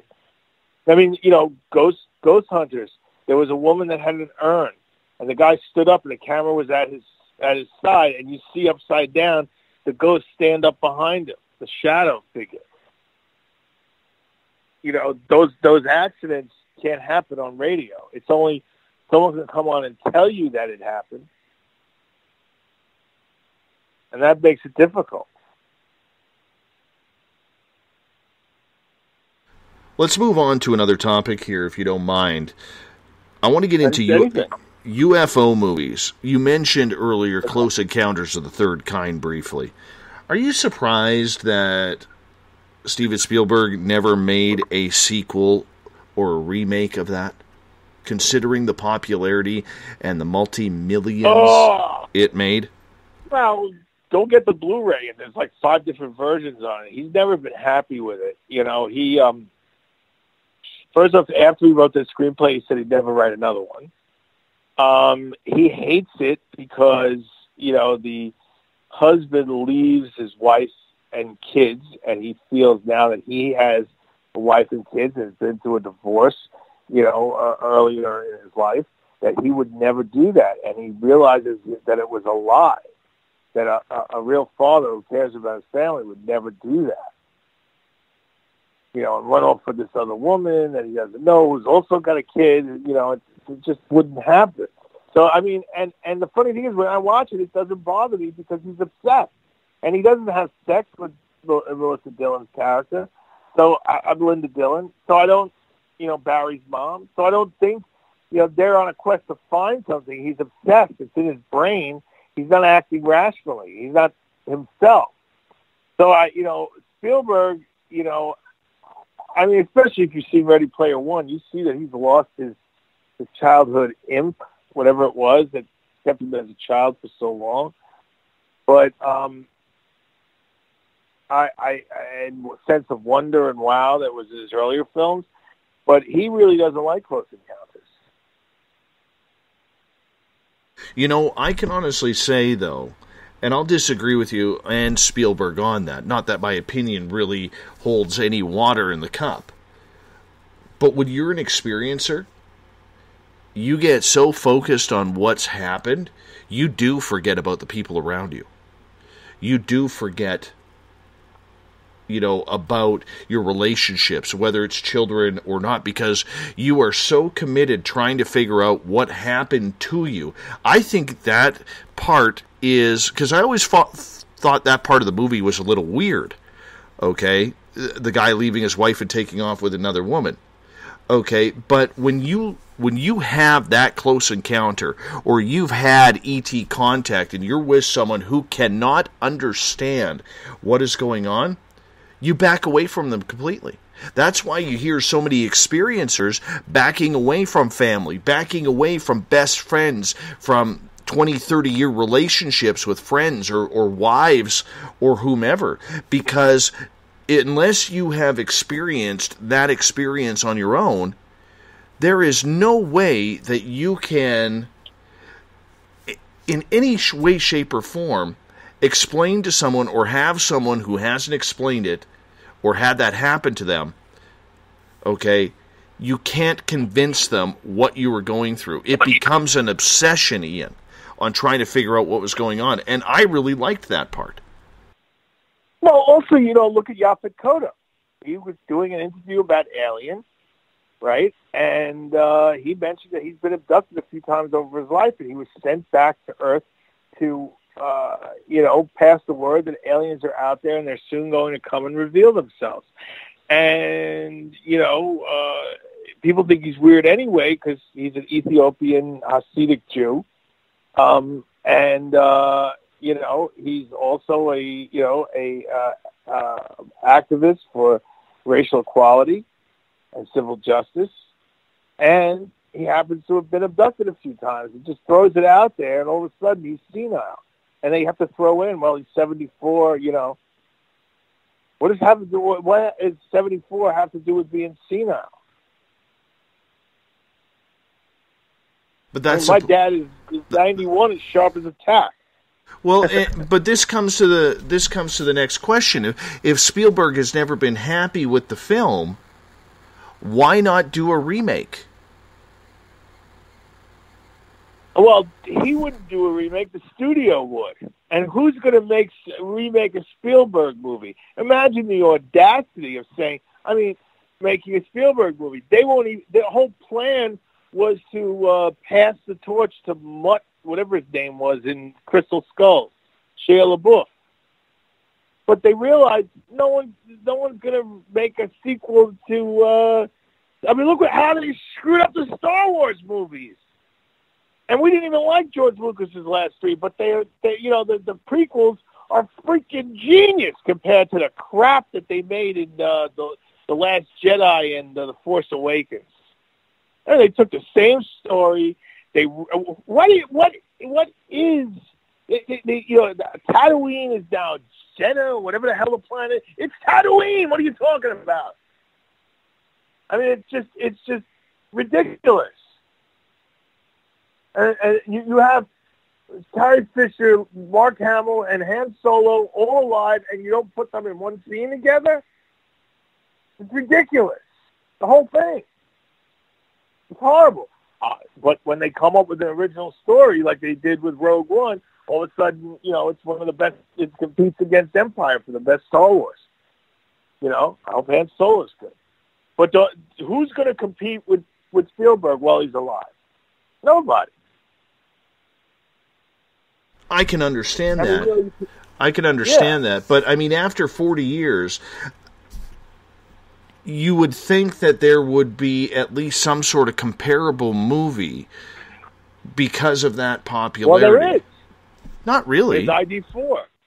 ID4. I think Close Encounters and ID4. ID4 is silly, but as far as the bookends to the good aliens to the bad aliens, and then you have E.T., which is a lot like Close Encounters.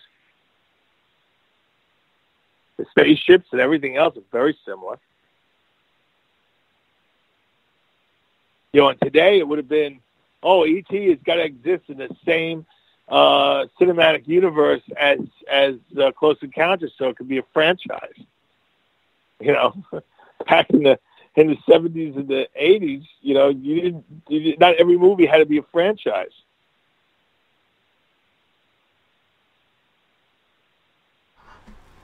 I just look at it and I see from what I look at, how can I put this? Over the last 20-some years, Ian, we haven't seen a lot of positive ET contact movies. For every one positive, we see about 20 to 30 negative. Well, do you realize we've never seen a UFO movie? In what regard? We've never seen a movie where someone's trying to find out what the unidentified flying object is. The unidentified flying object is always a flying saucer, it's always a spaceship, it's always alien. But that's the term UFO, though. That's what people coin. UFO is. I know that's what people think. Exactly. I would do a movie just about a UFO. What is it? Imagine a guy who wants to find a UFO and he finds out it's a government program, and then the big twist at the end is, it's all reverse engineered from Roswell. Throw it in at the end. But the real story is, they're us. What if these UFOs we're seeing are us? We've never really seen a spaceship. We've never really seen an alien spaceship. What we're seeing is us reverse engineered, stuff. We don't know. I mean, Close Encounters is an iconic movie, but it's not like it stood the test of time. It's not Star Wars. It's not, it's not even Jaws. They still make shark movies all the time. Spielberg never wanted to go back there, and nobody, is going to sequelize that without him. I mean, George Lucas has stepped away from Indy so Spielberg can do his own final sequel and make up, because he blames Lucas for all of it. The second one and Crystal Skull, he blames on Lucas.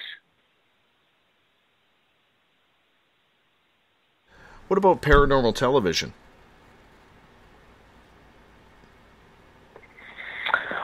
I think that's where, we've discussed this problem.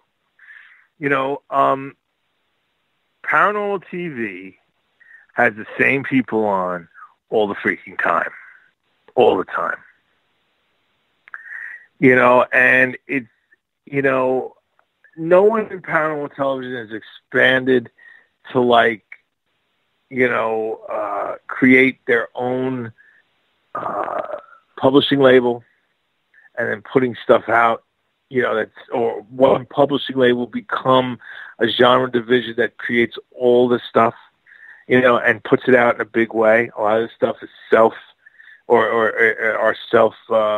published or small labels.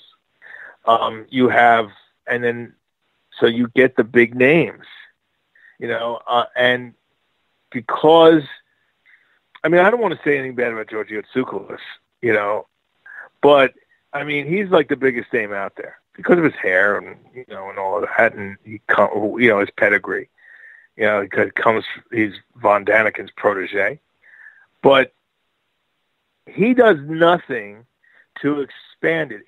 All his shows, all his stuff, it's just him traveling around. He never wants to bring someone on because he wants to soak up all those dollars. He wants to make a living, and I don't deny him that. But, or the producers don't want to let him, but he has to expand the field. I mean, Daniken's, an 80 already, and he's still on all the time, but he's not going to be around forever. And these guys, it's the same guys. Even Copland's died. His wife took over. Another Copland. It's like, give us one new name. Give us someone new. I find that it's the same people over and over again telling the same stories. The guys from MUFON over and over again. I mean, it becomes repetitive. If you watch it enough, you go to one channel. I mean, there are days where I could hear the story about what the hell is the English Roswell, right? On two different networks, on two different shows, I can hear the same story told twice in the same day by the same people.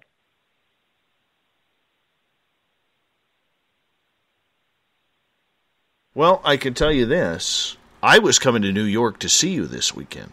You know that. Until the network that was wanting me to try out for the show decided to poo-poo that idea for 9 of us who were trying and vying for 3 spots and going with this same crew. And the reason that I heard, digging through the grapevine, because I always try and have someone in the know, is that A, these people are already under contract, and B, even though they've said the same messages on 2 or 3 different programs and probably umpteen dozen documentaries, that they work in front of the public. The public agrees with them. Maybe not the message, but they like those people. But I mean, at what point? Sure, because they're all on Ancient Aliens, and Ancient Aliens has the marketing power of History Channel behind it to make those people important. They send them out, they get them book deals because it drives eyeballs back to the History Channel. And when Ancient Aliens is on, like right now, Ancient Aliens has got a reason to come back. Like they keep talking about, because they're finding new planets, the new space, the new telescope is launching, and that whole thing about this satellite supposedly on one of the planets that they found, right? So they bring it back and all that, and they promote it. So those guys, if you're going to do a show on A&E and you want to steal some of that big audience that History Channel has, you're going to grab those people. And what they forget to do is throw in a couple of new faces to build your own, so you're not taking other people's, mouthpieces. I mean, when they want to know something, they call Eric Von Daniken at his, Chariots of the Gods, complex out there in the Netherlands. And he if he can't do it, he tells you to get in touch with Spookles. And Spookles brings the usual suspects. No, I fully understand why. I mean, there's millions of dollars at stake. Right, and you are scary to them. You're going to be scary for most of these shows, because they try to put on a semblance of, I want to do research. I want I want the people asking the questions to be researchers, not experiencers, because you're pre-positioned to believe. The only show that really has believers doing it are the ghost hunting shows and and Finding Bigfoot. And if you notice, almost every ghost hunting shows, they try to say they're not believers. They are investigators.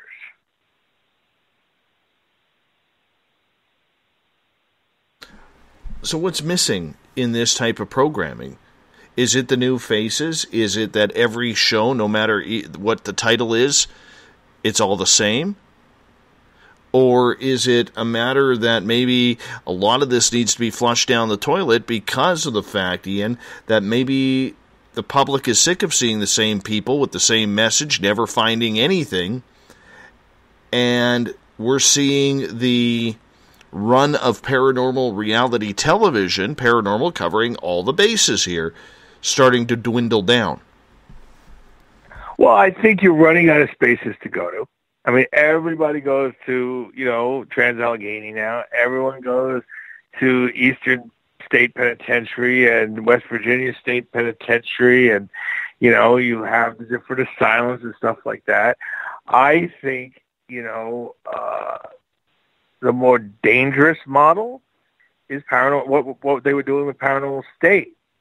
That was a show where they were going to help people, but they were going to help people that were dealing with inhumans. And if you watch these shows, other than this new William Friedkin documentary, nobody's dealing with inhumans because they're dangerous. What happened to the lead guy on Paranormal State?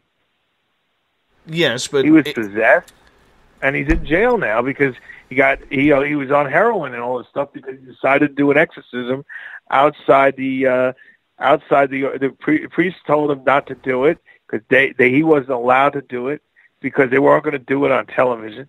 And he, being a gay man, had issues with the church, and the demon was able to weasel into his brain that way to mess with his thinking. He's a devout Catholic, his own, self-guilt from being Catholic and his issues with the church because of how they feel towards gays. And he was hiding the fact that he was gay, and Sergei was his boyfriend, right?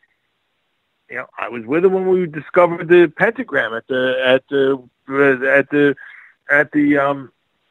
West Virginia State Penitentiary in the warden's house. I got pictures of it. That became a big part of episode 50. Inspired it. But the fact that you're saying his own family is, he's asking for help. He wants an exorcism, and his own family say, oh, he's just a drug addict. Not that the drugs are trying to quell the demon that's making him crazy and causing the addiction and all his bad all the bad things that's happened to him and being broke and everything else, right? So you start putting shows on the air, where, you take a medium, right, and you put her in a place that she's never been, that has the family there has had problems. And then she finds out about some kid or something that was killed 100 years ago. And then you go to the Hall of Records and you find that kid exists. And if you can prove that medium had never been to that place before and knew nothing about where you were taking her and maybe wore a hood while you took her there and had earphones on, so there was no way she could know, that's what the next phase is going to be. It's not about, all these shows say it's about compiling evidence, but what do they do with the evidence they compile? Nothing.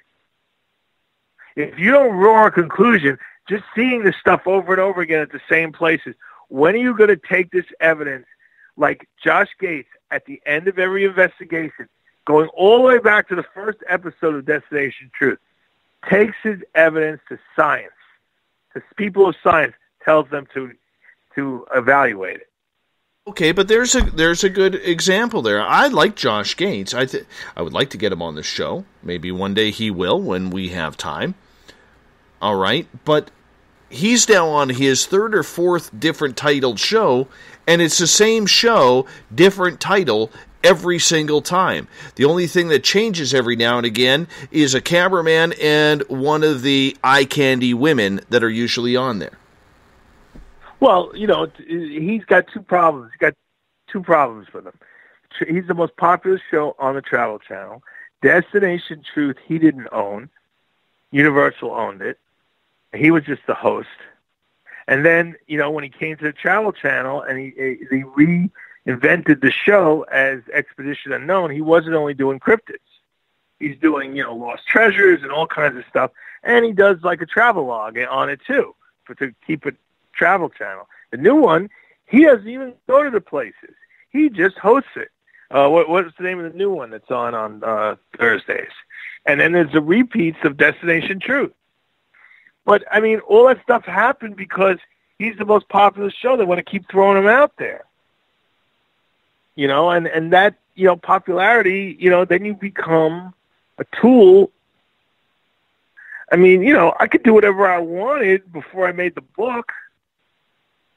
Then when people were telling me what I was supposed to do, that's why I made episode 50 independently. I'm not happy going back to the studios all the time, but I'm doing it because, certain projects you have to have that kind of budget you're not going to raise independently. So, you become a tool because what happens is then they want another movie. They want another machine. They want another one. They throw money at it and all this, and you come up with an idea, that you have for a bit. Like, I dream it's a remake Metropolis, but, got to get work there to get there because it'll be hundreds of millions of dollars. Josh Gates was the one guy on the air of all these ghost shows.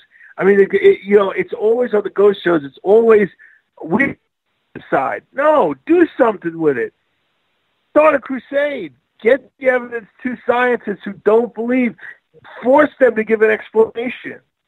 When Josh Gates brought back the freaking hair from the Yeti and it couldn't be classified with an existing animal, that was huge on his last Yeti expedition. That's huge.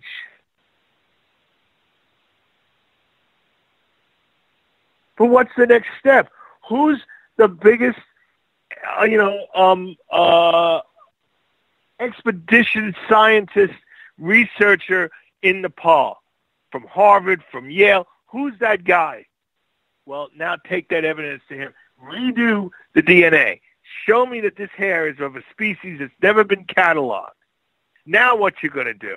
You're going to take your grant money and go up there with us and do an actual Harvard-backed, peer-reviewed science of the Yeti?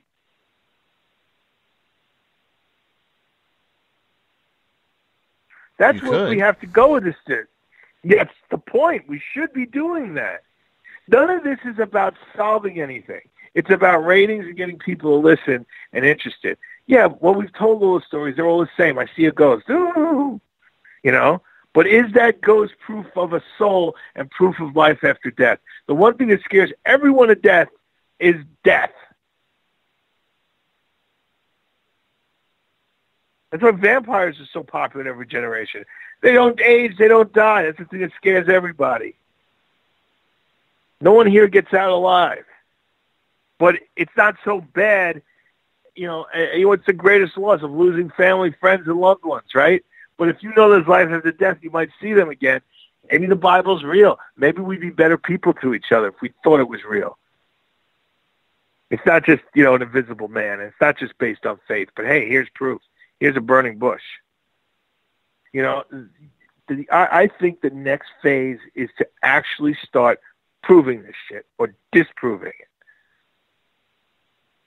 I think they're supposed. I think we're close to that. Yeah, that's where we go. The show that does that, like, why did Finding Bigfoot's ratings go through the freaking roof? Because everybody was watching these. Bobo's a little bit of a weirdo and all that, but they were watching these nerdy guys and woman, watching them every week, waiting for the Bigfoot. Why did we sit there for 6 hours on Halloween, every minute of an investigation at the Stanley Hotel? Because chairs moved, tables flipped over, shit happened live, and everyone was talking about it. The next year when they went back, it was the highest rated show in Sci-Fi Channel history, probably in cable history up to that point. 15 million people tuned into Ghostbusters in a live investigation on Halloween. We saw it for ourselves. Now, what did they do with that footage? They say they're collecting evidence, and I challenged Jason on this. They ended the show and they did nothing. Why did they take the last episode, take all their best evidence, and take it to an investigator at Harvard? Disprove me this. I think you bring up a good point, and I mean, you and I have talked, and I've mentioned on this show my opinion, and my opinion only, of paranormal groups like TAPS, who their only goal is going into a place to tell whether or not it is haunted. I think that's very lame for the people who are inviting them into their homes or places of business, because you don't know what they're doing to stir up or conjure the spirits even more, and then they bail on you. And, with all the evidence they have collected, they damn well could have taken it to a scientist by now. There are many people who could have taken their evidence or feature. The problem is a lot of these scientists who delve into this, they have other jobs and careers too, Ian. They have to be able to concentrate on their own work, where they're doing this pretty much part-time or in their spare time. So there is that difficulty as well. Well, that's why you need to take that, whatever evidence you have, and start influencing the scientific community. Like, I can't think of his name. The guy who does all the Bigfoot feet research, he's actually a real scientist who looks at the feet of animals. And he looks at all those Bigfoot castings, and he tells which ones has the real arches, the real feet, the ones that are unexplainable. Now, that's the guy who's a real scientist who got interested in this because people brought casts of big feet that weren't just flat like impressions like we think, but have arches and ridges and all this stuff that would mean an actual foot that would allow for movement and walking. But we don't hear about that. Maybe if you watch, Josh Gates, when he does a Bigfoot episode, you'll get that. But then what does he do with the evidence? What does he do? He has thousands of casts that he thinks are real. So what do you do now?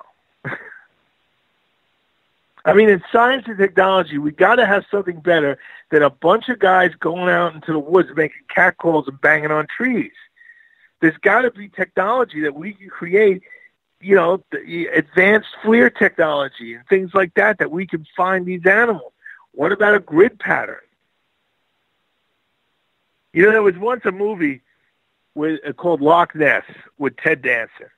And what that movie was is he got a line of boats with sonar, and he went from one end of the lake Loch Ness to the other, scanned the entire lake, but he did it in one session.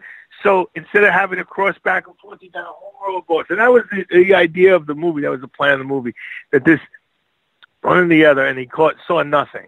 Well, then they found there were caves under there, and it was hiding in the cave. But the thing I'm saying is, that's a really smart idea.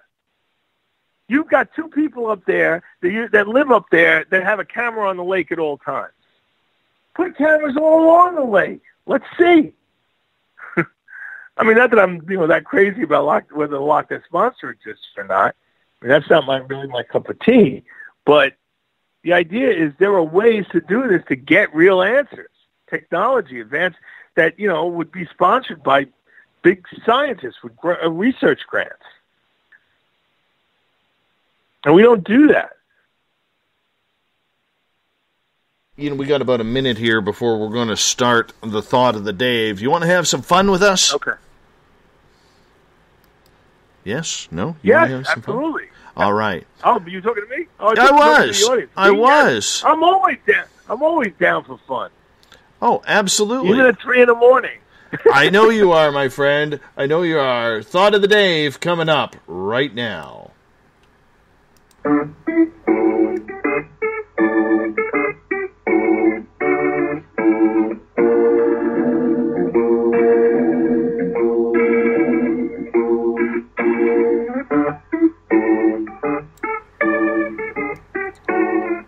Thought of the Day happens every night at this time, where during the day I ask a question on my Facebook page, transfers over to our Twitter account at Spaced Out Radio, and we fire you a question. This one totally dedicated to our main man, Ian Holt, tonight, because we love Ian so much.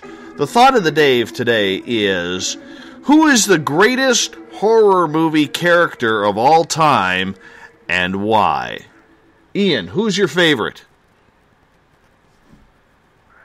I think it's Frank Zito from Joe Spinell's character, the Maniac in Maniac. And I'll tell you why. Because I think what he wrote and why he wrote it, because it started out as a love story about a fat, overweight, poor, blue-collar guy having a love affair with a beautiful woman. That's not his type. They shouldn't belong together. No one would make that movie. Even Sylvester Stallone, he got Sylvester Stallone the meeting that got Rocky made. Sylvester Stallone said, I can't make this movie. So in response to that, he wrote a movie about a guy who goes out and kills women. He made a movie about a guy who was abused as a child and turns that abuse, and it affected him, made him crazy. And in that movie, he took a character and said, look at what the media says. If you're overweight, if you don't have a right job, you don't dress the right way, you have no greater face, you're balding, right? All of a sudden, the media is telling you got to have a woman that looks like this. She's got to be look this way. And if you don't have that, you're nothing. It's all about surface. It's all shallow. And because he can't have that because of the way he looks, he rebelled. And I think it was a brilliant indictment on our society and our shallowness, how we see people, and I think also it was a damn good, scary, gory horror movie. But the character, by today's standards, is everything we talk about today. Fat shaming in women. Right. Plus size models. And, the imagery that we use to sell things and what's considered perfect, what kind of car you have, what kind of job you have. You go on social media. Used to meet someone at a bar and used to be personal. Now social media, the first thing is what kind of job you have and how much do you make per year. Men, aren't meeting women. If you meet an overweight woman, my friends, she's not going to be perfect, but I really like her, but she's overweight. And you start thinking you're not perfect because she doesn't look like what a cool man would look like. what a cool woman would look like for a man to have. She's got to be perfect, like she is in the movies, or on the magazine covers. Yep. I mean, it delved into all of that. That's why it was such a brilliant film to me. Right on. Mine is Freddy Krueger. There's just something about the way Robert Englund played the character with that really wry, frank sense of humor that was just terrible punnage during the scenes of the movie. The way he killed, slashing, hacking, biting, the tongue. It was hilarious to me. I'm not a big horror movie guy. I would say number 2 for me would be Bruce the Shark from Jaws.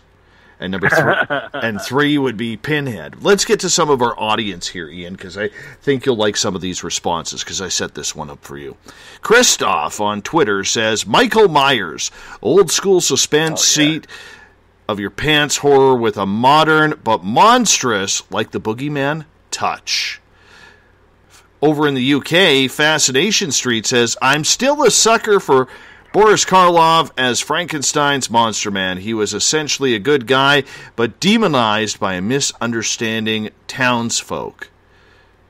Disclosure Team says, Norman Bates from Alfred Hitchcock's Psycho. Kills his own mother, exhumes her body, mummifies, keeps it for 10 years, while dressing up as her and in her character kills more people.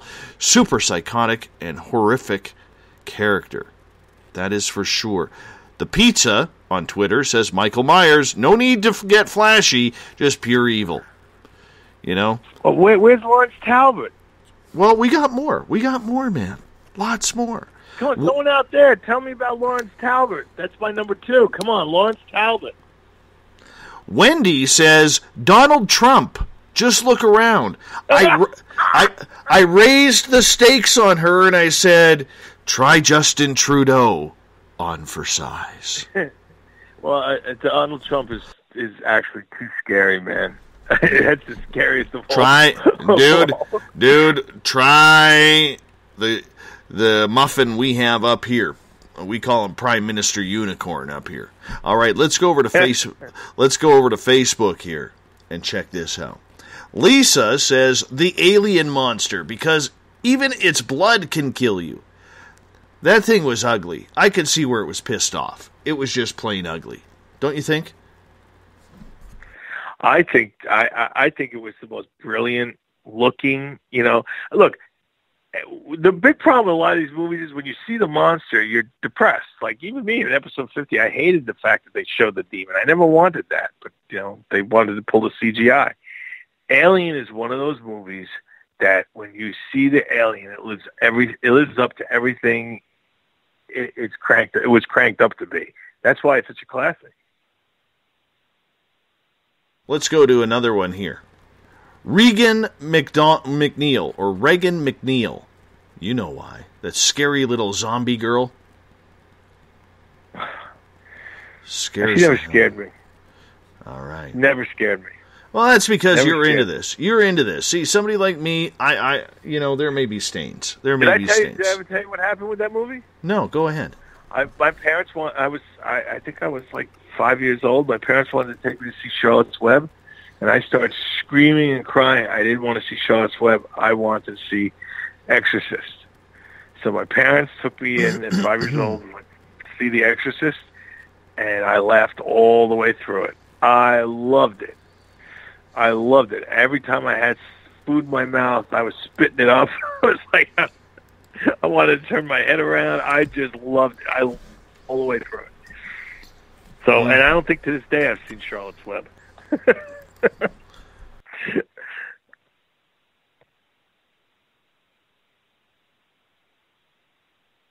I think I was born under a bad sign.